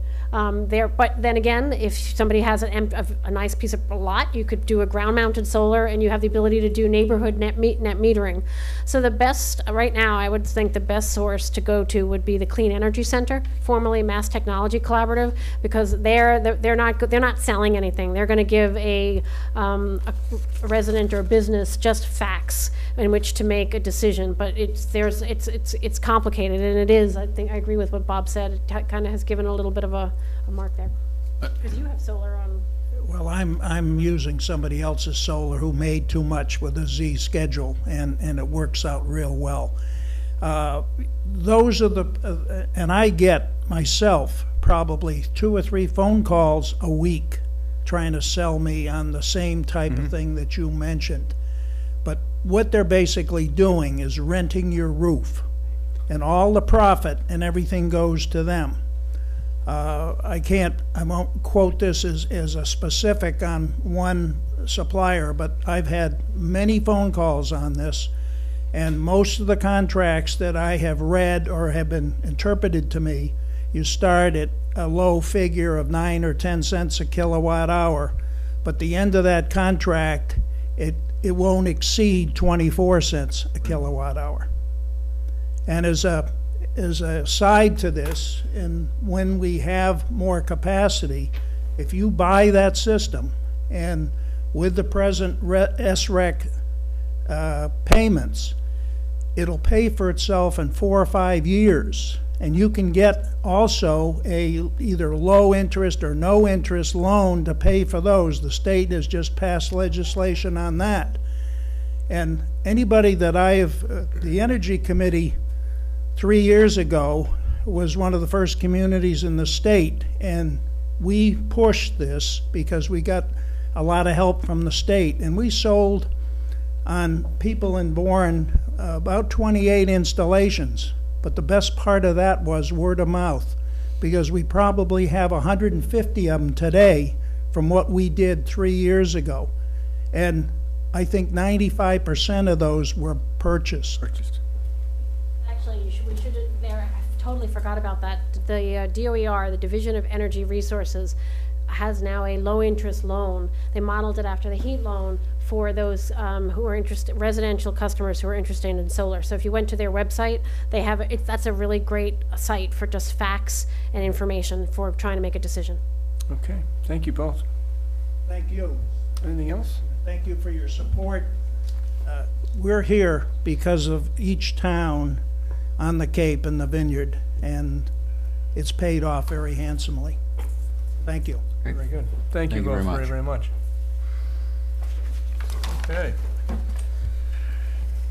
We have the next agenda item is the appointment of election workers. Mr. Chairman, we have a about 6 or 8 names here. So I would, there are different classifications. So I would move the following names as election worker and checker for a term expiring June 30, 2016, and they are Kathy E. Doherty, Eileen P. Grady, Kathleen R. Letzian, Marjorie L. McClung, and Mary E. Sachiko. Second. I'm sorry? Secchio. Sachio. Second. Okay, I've got a motion that's been made and seconded to nominate those individuals as election worker or checker. Is there any further discussion on that motion? Hearing none, all those in favor, please say aye. Aye. And opposed? Motion carries unanimously. The following 2 people, Mr. Chairman, I would nominate as requested by the town clerk to be election workers, checker, as well as clerks for terms expiring June 30, 2016. Mary Ellen Kozar and Aaron R. Walushu. Second. Okay, thank you, gentlemen. I have a motion that's been made and seconded to nominate those individuals as an election worker / checker / clerk with an expiration of a term in June 30th, 2016. Is there any further discussion on that motion? Hearing none. All those in favor, please say aye. Aye. And opposed? Motion carries unanimously. Mr. Chairman, I will send this down. Included in your signatory file this evening is also a letter of regret and appreciation to Martha Reinhardt for serving on the Conservation Commission. So you can just sign all of this as it comes through. Thank you very much. Under Selectmen's business, we have goals with the possible adoption. I'd also like, if there's members of the board that would like to bring up any comments relative to the 2017 budget. What I'd like to do is just, if there's questions or something that we need to get answered, let's either discuss them quickly this evening or get them so we can cover them in 2 weeks. We have a meeting on the 9th, the first being election night, so our next meeting will be on the 9th. I'd like to take a formal vote on that evening to formally pass the baton over to the Finance Committee, although they do have a copy of the budget as it was submitted. As you might recall, we all asked if there were any comments and so forth from any of our board members a week ago, and there were none. So why don't we go ahead and get started with goals and possible adoptions. Now, within the packet, or actually within email. Excuse me. Right. We have hard copy. It's right there. There's 3 that way and 1 this way. Okay.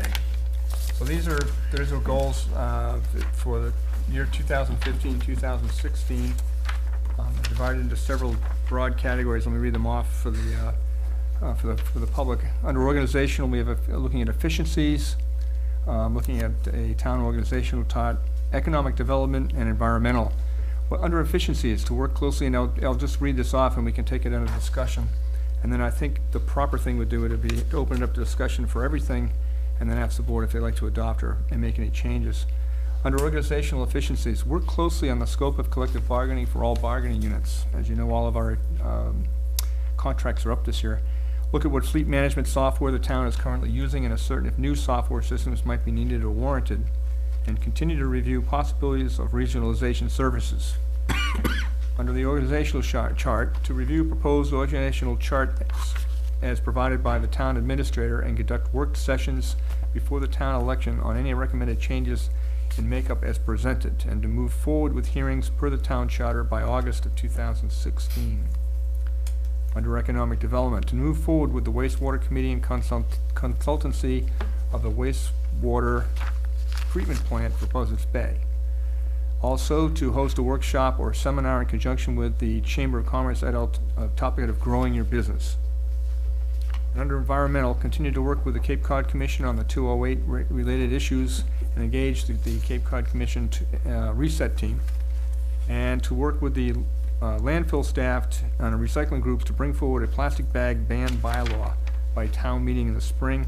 This is to seek other town restrictions and create a matrix by April 2nd of 2016. So those are the goals that we went over briefly at a workshop we had last year, and I would open it up to the board for discussion, particularly Mr. Blanton and Mr. Meyer, who had worked on this, would make a presentation to the board. Thank you very much, Mr. Chairman. With regard to the notes that we have here, A number of the items have been discussed, and some have either been, we've been worked on, or they're set to be worked upon. In particular, I looked down the list. Obviously, you know, since I came on board, I've talked an awful lot about economic development, the importance on growth potential for the town. We have a list of a couple of projects here that may be helpful in that regard. I'm still of a mind that I wish we could do something more, and I know we're talking about budgetary allocations that may not be available in FYs moving forward. But I would like to try to entertain ways we may be able to think about that, or entertain growing that list. I'm still thinking about the prospect of trying to engage some sort of an economic development officer, and for us to commit to trying to find some level of funding to support that type of a coordinated position. That's my thought. With the advent, you know, with the MBTA, you know, coming on board at some point, and with the redevelopment of the Buzzards Bay Park in the planning stages, and property owners now looking at new projects, if it's Vinnie Mackenzie, if it's 25 Perry Ave, if it's Bobby Gendron, you know, as a possibility as well. I think in order to keep the ball rolling, you know, of positive development, I think an economic development officer or position is something that's long overdue.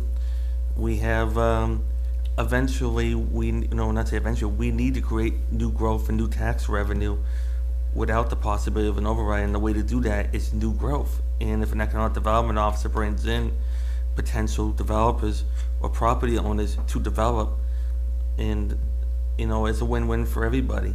So I think, and I mean, especially in this economy, I think economic development is at the top of the list of any goal, because without it, we're just going to be a dormant community, and it's a shame, because we have assets here that we need to push into make prominent. And Corinne doesn't have the resources to do it, so we need to look to get her help to get it done. Okay. Then I'm going to nominate Mr. Blinn and Mr. Marr to take on the economic development as the liaison. I'll second that. All right, let's pencil in Mr. Meyer and Mr. Bland, unless there's any objections by either of you. No, I think they both bring up good points, if I may, Mr. Chairman. Please. But what I'd like to get back to is if we can kind of rein this in a bit. These goals were supposed to be done 45 days after the election of the new board, and I think we should. I appreciate the fact that they've reined everything in with Mr. Garino. I think it's doable. I think it's workable to from all sides, and I would move approval as presented. Thank you very much, Mr. Picard. Is there a second to the motion to approve the goals as presented? Yes. Thank you. I've got a motion made and second. Is there any further comments on that? Discussion? Sure, please, Mr. Ellis. I do believe there's the importance of an economic development officer to come on board, but be careful what you wish for. Don't load it on to somebody else who's already trying to do a good job with some other department, who's allegedly overworked at the particular time. I think if it's going to be someone, it should be a separate person who this board approves, has a background that we can look at and make that judgment. And I think it's important that if we do go forward, we have to remember in the back of our minds that the override was not passed. People are questioning the salaries of people that are making a lot of money in this town. I brought that up 6, 8, 9 months ago, and you don't want to get yourself into a position where you appoint this position to some other officer who all of a sudden goes from 80,000 to 100,000. I think it's better to have one individual who can devote 24/7 to this, instead of just part of his time or her time to this on a daily basis. It certainly is well reasoned, well researched, and I do believe it should work. And you have a couple of very good standing committees that are in existence right now, but I think it needs to be a position that this person deals with only. So that's all they're dealing with, and not worrying about other things that are going on in town. Thank you, Mr. Ellis. Mr. Meyer? You know, and part of our goals, it says to host a workshop, a seminar in conjunction with the chamber or any other, you know, people who have interest in that, and hopefully that will happen in the next month to 6 weeks. So, you know, so as part of that workshop for economic development, you know, we can look at what the options are and to grow forward. Mr. Bland? Thank you, Mr. Chairman. If I might ask my fellow colleague to my left, was that a suggestion then that we want to amend this list to include a discussion into looking into how to create an opportunity for a full-time economic development officer with the town? I think, my point. I'd support that. Yes.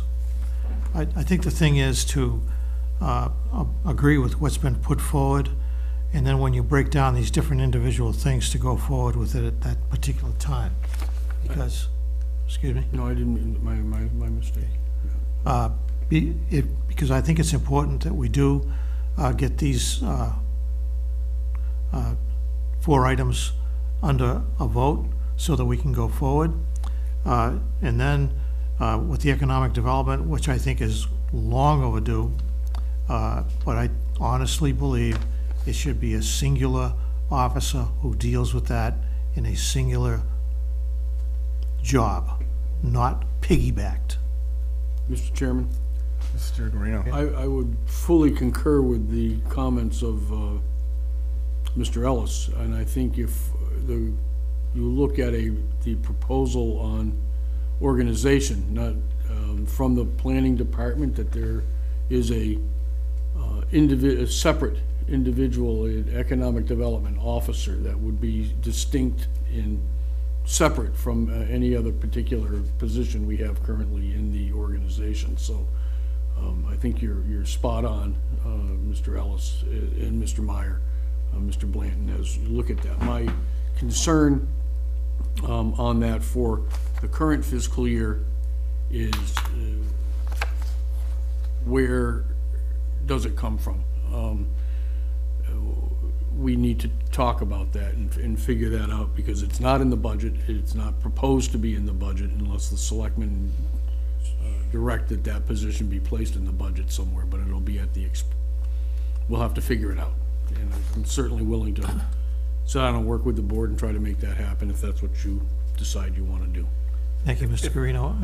If I could say, Go ahead, Mr. Chairman. Yeah. Excuse me for jumping in. Sure. No. But in answer to the gentleman to my right, as he brought forward, I think we should vote on the 4 issues, and then underneath the organizational chart, economic development, go forward under that, and then appoint in a time frame to be in the near future. I'd just like to add a comment relative to economic development. We missed an opportunity last week with the non-passing of the changing of the regulations for B3 zoning. And I think that the biggest concern, at least what I saw from watching the town meeting, was the concern that people had with a particular board having as much power as determining it, and maybe a height limit or something. But I would think, if nothing else, we should take awareness of that issue and recognize that there may be some type of a compromise that can be put forth in the spring yet again to try to bring up that change, because as we know, the alternative is to go through a variance procedure for any applicant that might want to develop that property, which we've now changed to B3 successfully, and it's going to be difficult. And I think if you're going to talk economic development, let's do the easy stuff first. Not that that's the easiest thing, but we can do that at a town meeting, and I think we can approach it with the understanding of what we learned at the last town meeting. So I think that should be part of our priority within economic development, to work with the various boards and the town planner to make sure that we come with something that's comprehensible and also acceptable to the voters. So, Well, with that article going down, the same article can't come up for 2 years under Mass General Law, so anything that goes forward, it's going to have to be different than what was voted on. that's correct. I'm not suggesting we bring the same thing back, because I think we get the same results. But are you suggesting, Mr. Chairman, that we amend No, section? I'm just saying let's not forget, you know, the possibility that there are other things besides hiring people that may result in economic development, that's all. There's a motion on the table that's been moved and seconded to adopt these lists of goals. I think they're broad enough that a lot of the things that we've discussed could be added to and included within those. I would offer to take the environmental as a liaison if it's acceptable to the board. I have worked with the recycling committee. In fact, there's a couple of members in the recycling committee that have offered to take this under their wing to work on it as well. So I think we can be well prepared as a town to offer the townspeople at the spring town meeting a good means of way to address the concern about plastic bags. So I'd be happy to take the organizational chart. okay. Everybody's jumping up and down about efficiency with collective bargaining. Well, I have asked, for transparency to the board members, I have asked the chair and the vice chair to sit down with me to work on parameters to come back to the board for full discussion as we move forward and ahead on these collective bargaining agreements. So we're not trying to take anything away from the full board, but it's easier to try to decipher some of these languages and then bring it back to the board for their review and discussion. I hope the board would support that model. And as we, nothing on any of the contracts would be voted or discussed or implemented without the full board's knowledge, consent, and full discussion. But we have 8 contracts to do, and it just makes a lot of sense to try to do that in a subcommittee type organization. And I have, for ease, I've asked the chair and the vice chair, but I certainly would be welcome to anybody wanting to come in. Any comments, gentlemen, on that? I for one, I don't know that I want to necessarily serve as an official liaison. It sounds like that's already been taken on up, but I would certainly appreciate the opportunity to sit in on that, if nothing else, to learn a little bit more hands-on on how this collective bargaining actually works on a negotiation. Well, then you're gonna have to post a meeting, so I'll step off, you can have it. Well, No, I'm fine, I don't care. well, I don't want to No, it necessarily doesn't, no, bounce. believe me, believe me, I don't need more meetings. I'm sure they'll miss you. No, These I'm would sure they hopefully won't. be, just for Mr. Blanton's understanding, these would hopefully be daytime meetings? That's one of my challenges, so that's why I would respectfully beg off of being an official liaison. But if there's an opportunity to not create a, Oh, you'd have to post a meeting if If you we were have gonna 3, do we'll it. have to post it. I understand. I'm sorry, No, I thought it would be helpful, that's all. no, understood. I think, We'll just have a full discussion when it comes on, that part of the learning process then, I'm sure. Okay. Jerry, I haven't got your name next to anything. Is there anything you want to hang your hand on? Just want to kind of support a little bit of everything. I will support everybody if There they you go. allow me to come along. Perfect. Okay. So I need a vote. So I've got, just to run it down, I've got under efficiencies with the collective bargaining, that would be myself and Dawn. The organizational chart is Dawn. Economic development is Michael and Peter. And environmental is me. And then Jerry is everywhere. So having said that, there's a motion to approve this outline as our goals for 2015, 2016. Efficiencies were who again? Steve and Dawn. Mr. Blant looking over our shoulders. Whenever I can. All right, any other questions or comments? I would request that because I'm going to be multitasked here, that I be notified on whenever and all the meetings. Absolutely. The whole board will be. We'll make sure that happens, Don. That's a good point. All right, are we ready to vote, gentlemen? Okay. All those in favor, please say aye. Aye. All those opposed? Motion carries unanimously. Thank you very much. On the selectmen's business, Mr. Chairman? Yeah, there's going to be a couple things. Go ahead, Peter. Last year, this time, we were given full-time equivalents from every department head for the money that was the year before, year present, and possibly projecting out to the year after, based on how many employees, what the title was, and their rate of pay.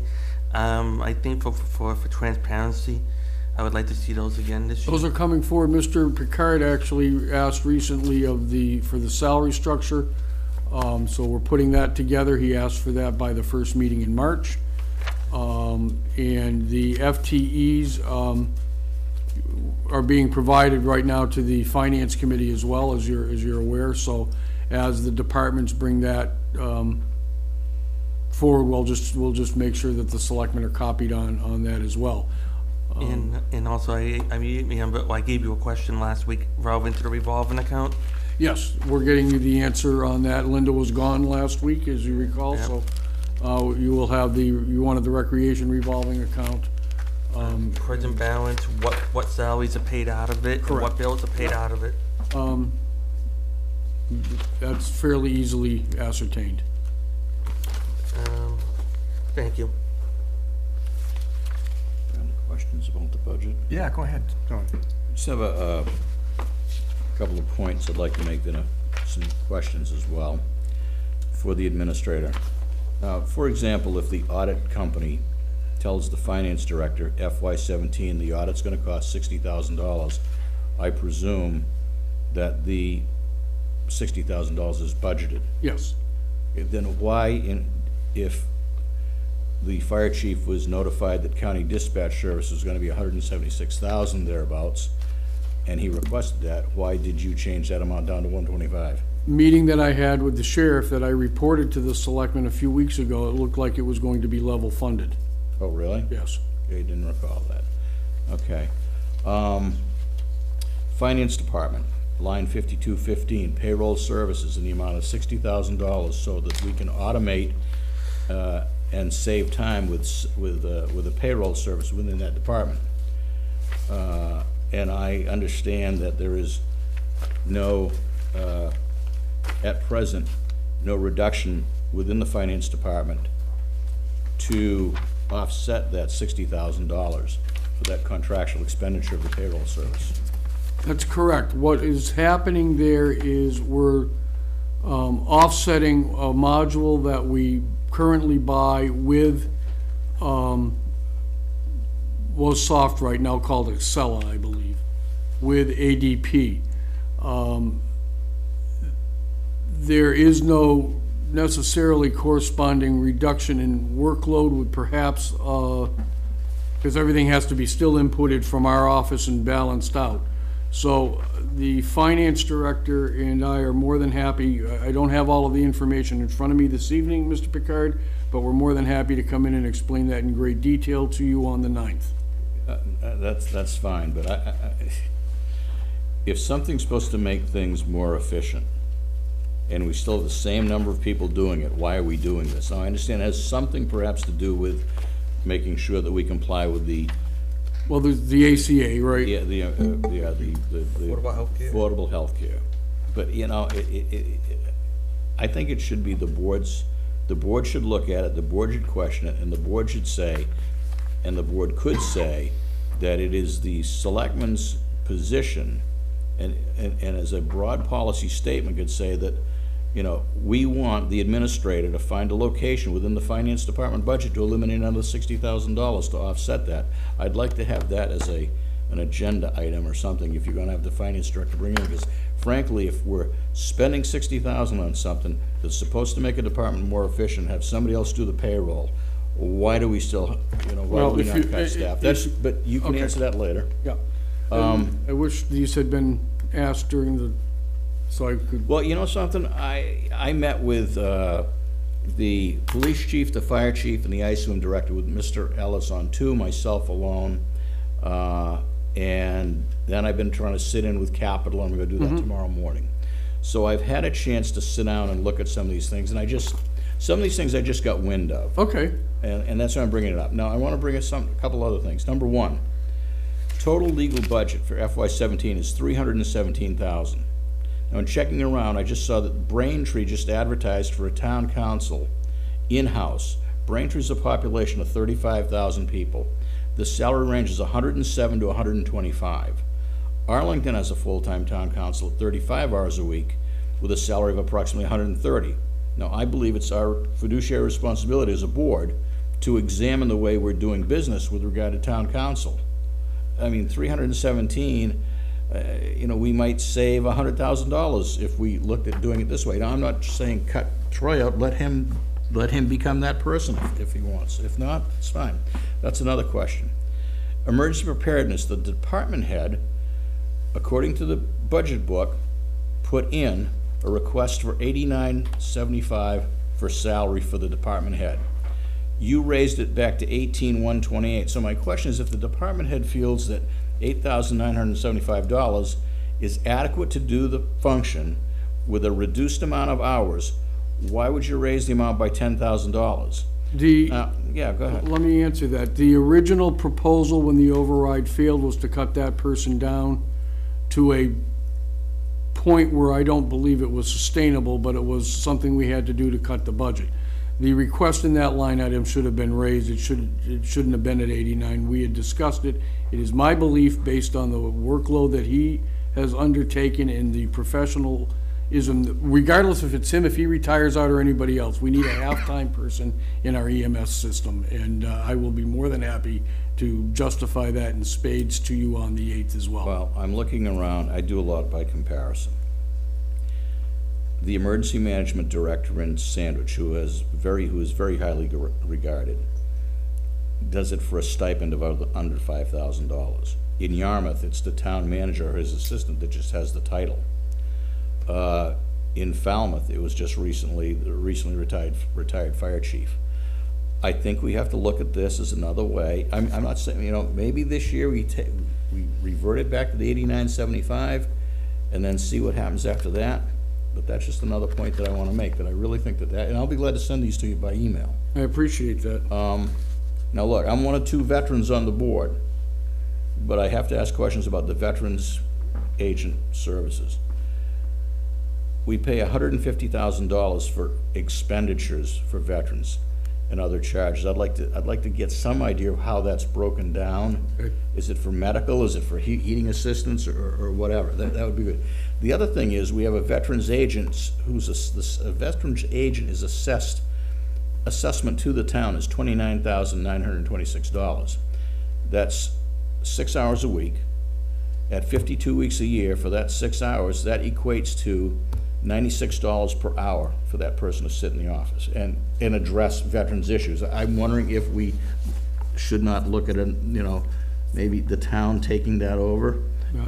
Or something of that nature. I understand Mr. Merrigan's the one who signs off on all the procedures because he's trained in that regard, but I know the VA and others have trained people. So. Yeah, we have been in, I don't have a good response to that because we've been in this multi-town system with Barnstable County for years and years. Oh, I get it, but $96 an hour. No, I don't think it's specifically, I think that a lot of that goes to the admin of the full system as well. But fine.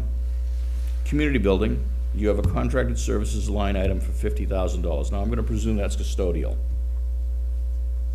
Mostly, yes. And you also have a labor's line item for $50,000.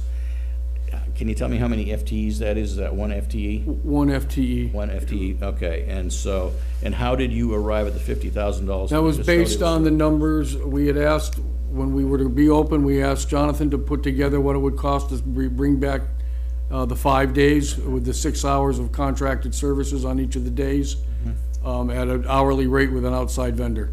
Okay. All right, let's move down to my last concern and question, because again, I'm just trying to figure out if we're doing the right thing. Page 63175, Recreation Department. You have salaries totaling $106,000. No expenses are listed for that department. So if that department needs a phone or postage or advertising, where does that come from? It comes out of the revolving fund. It comes out of the money they raise in fees.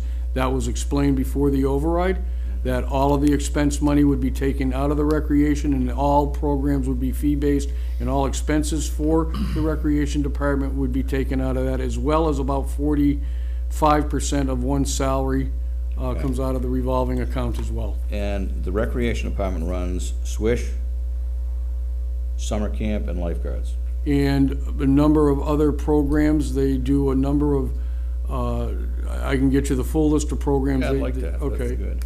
Because I'm just looking at through all these things, and while you say it's fee-based and we're collecting money and it's a revolving account, regardless of where it comes from, we're paying it. And we're paying it out. So sometimes I wonder if especially when you have a department with very little in expenses and $106,000 in salaries, I'm not sure that we might not want to restructure or look at a restructuring of that. I would venture to guess that they would be more than happy to have some expense money back in their accounts. Yeah, no doubt.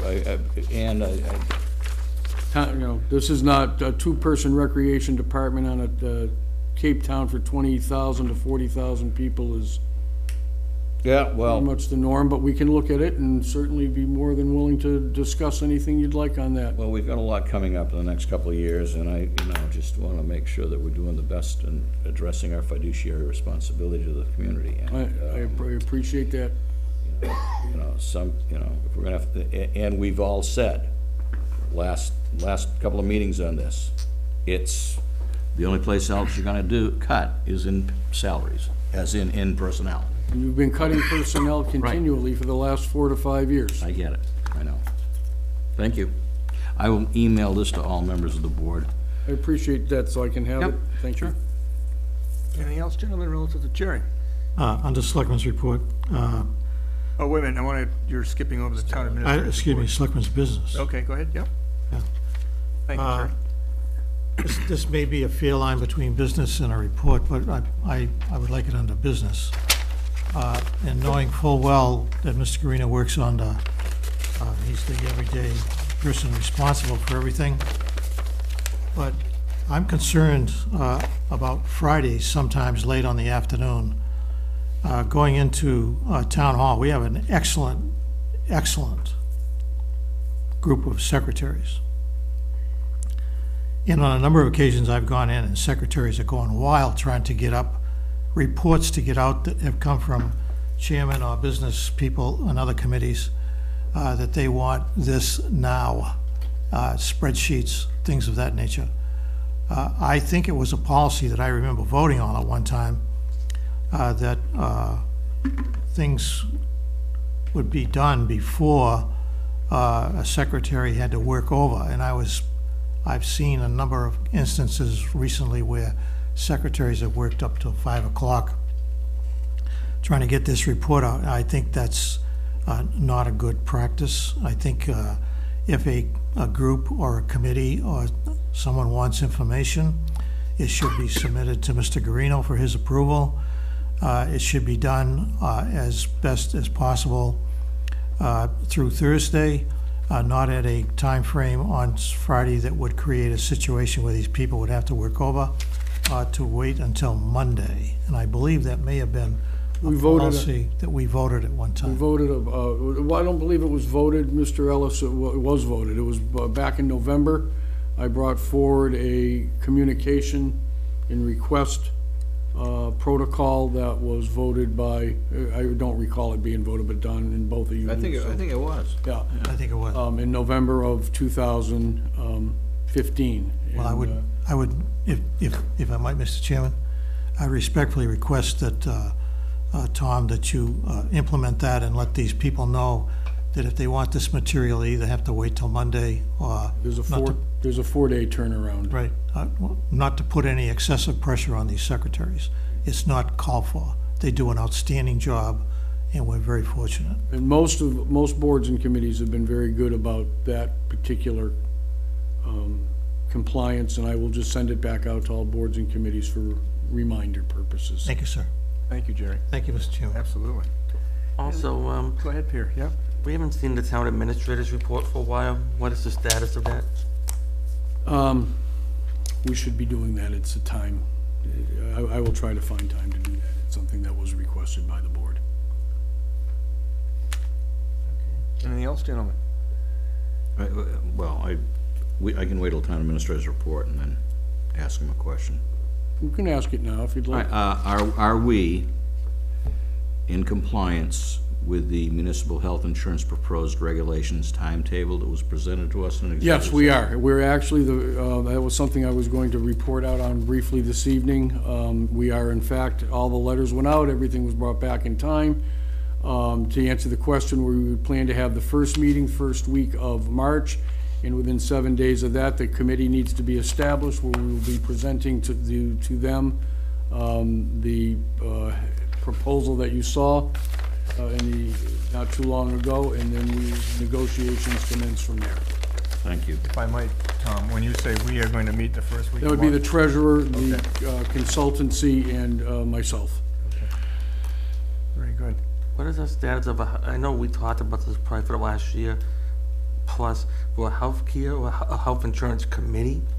Well, this is what this when you adopted 21 through 23, you're setting up a healthcare committee.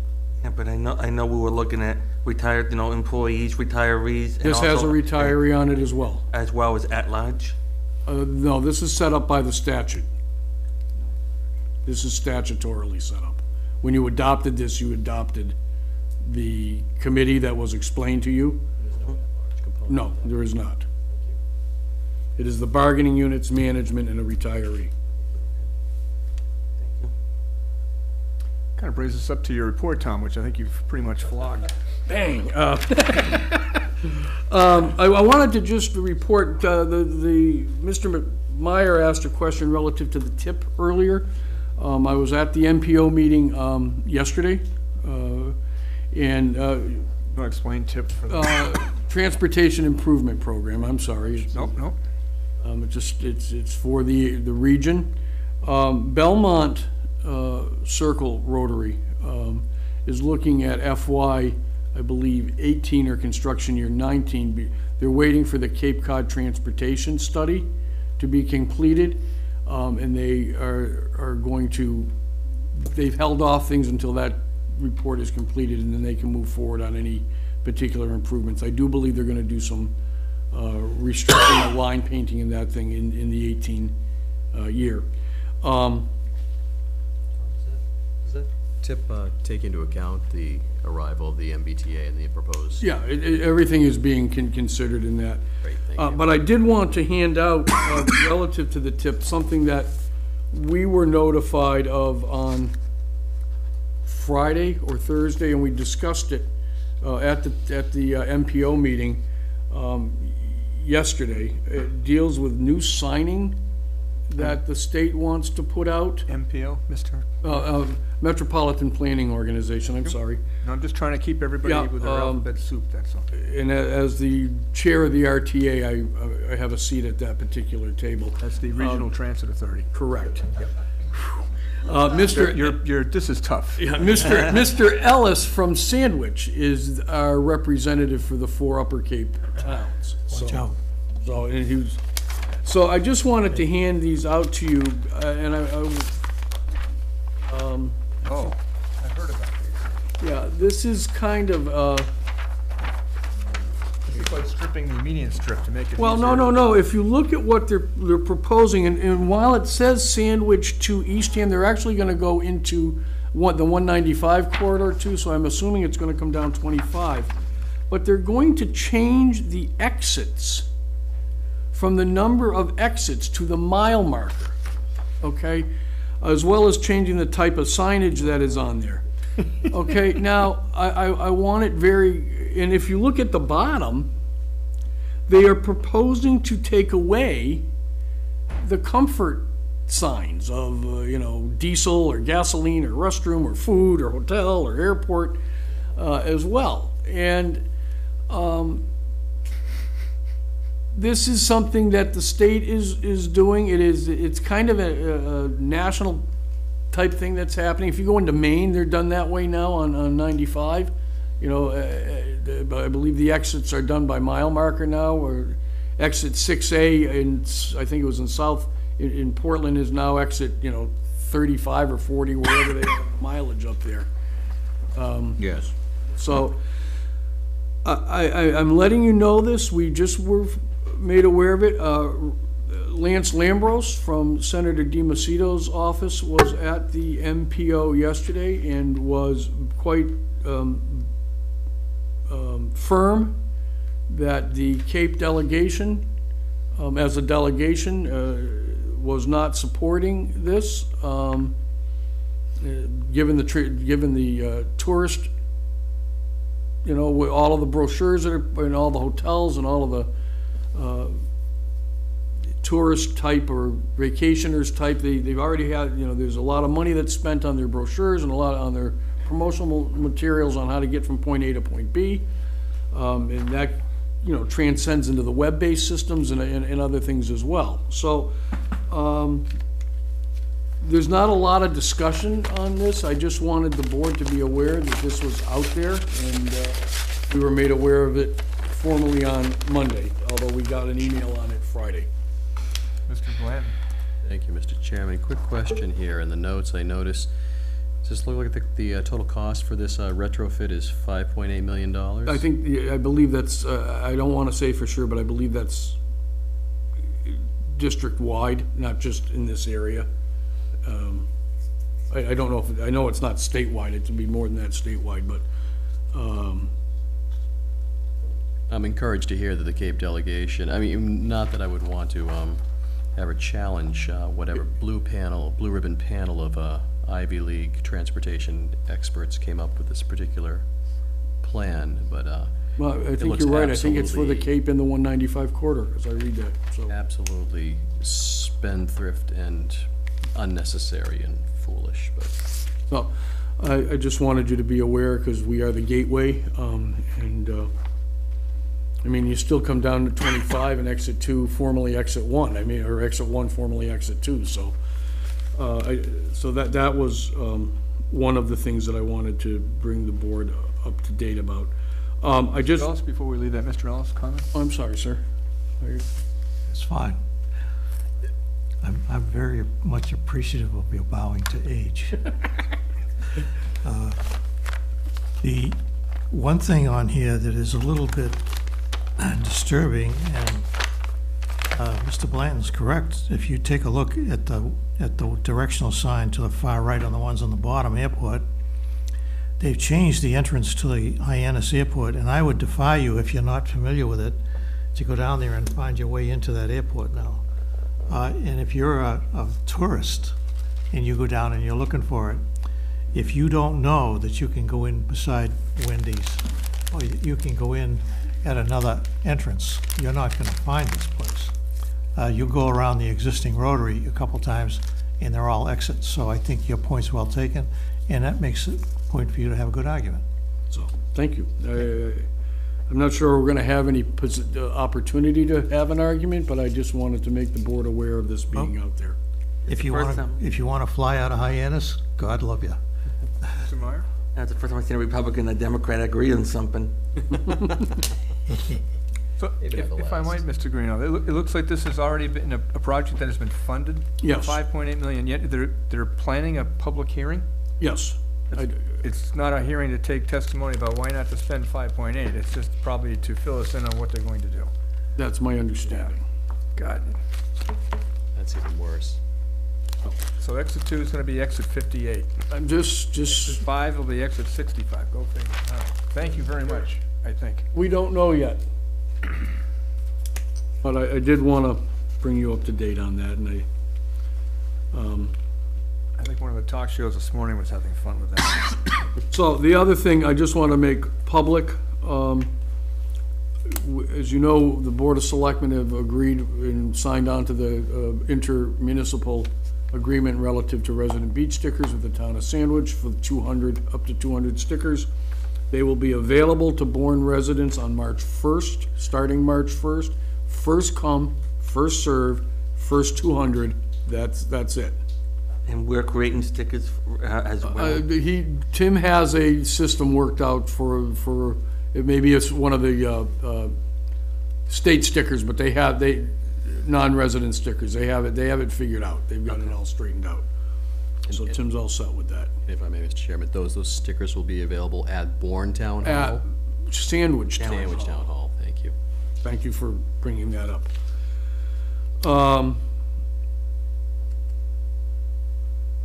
I know, I'm good. I'm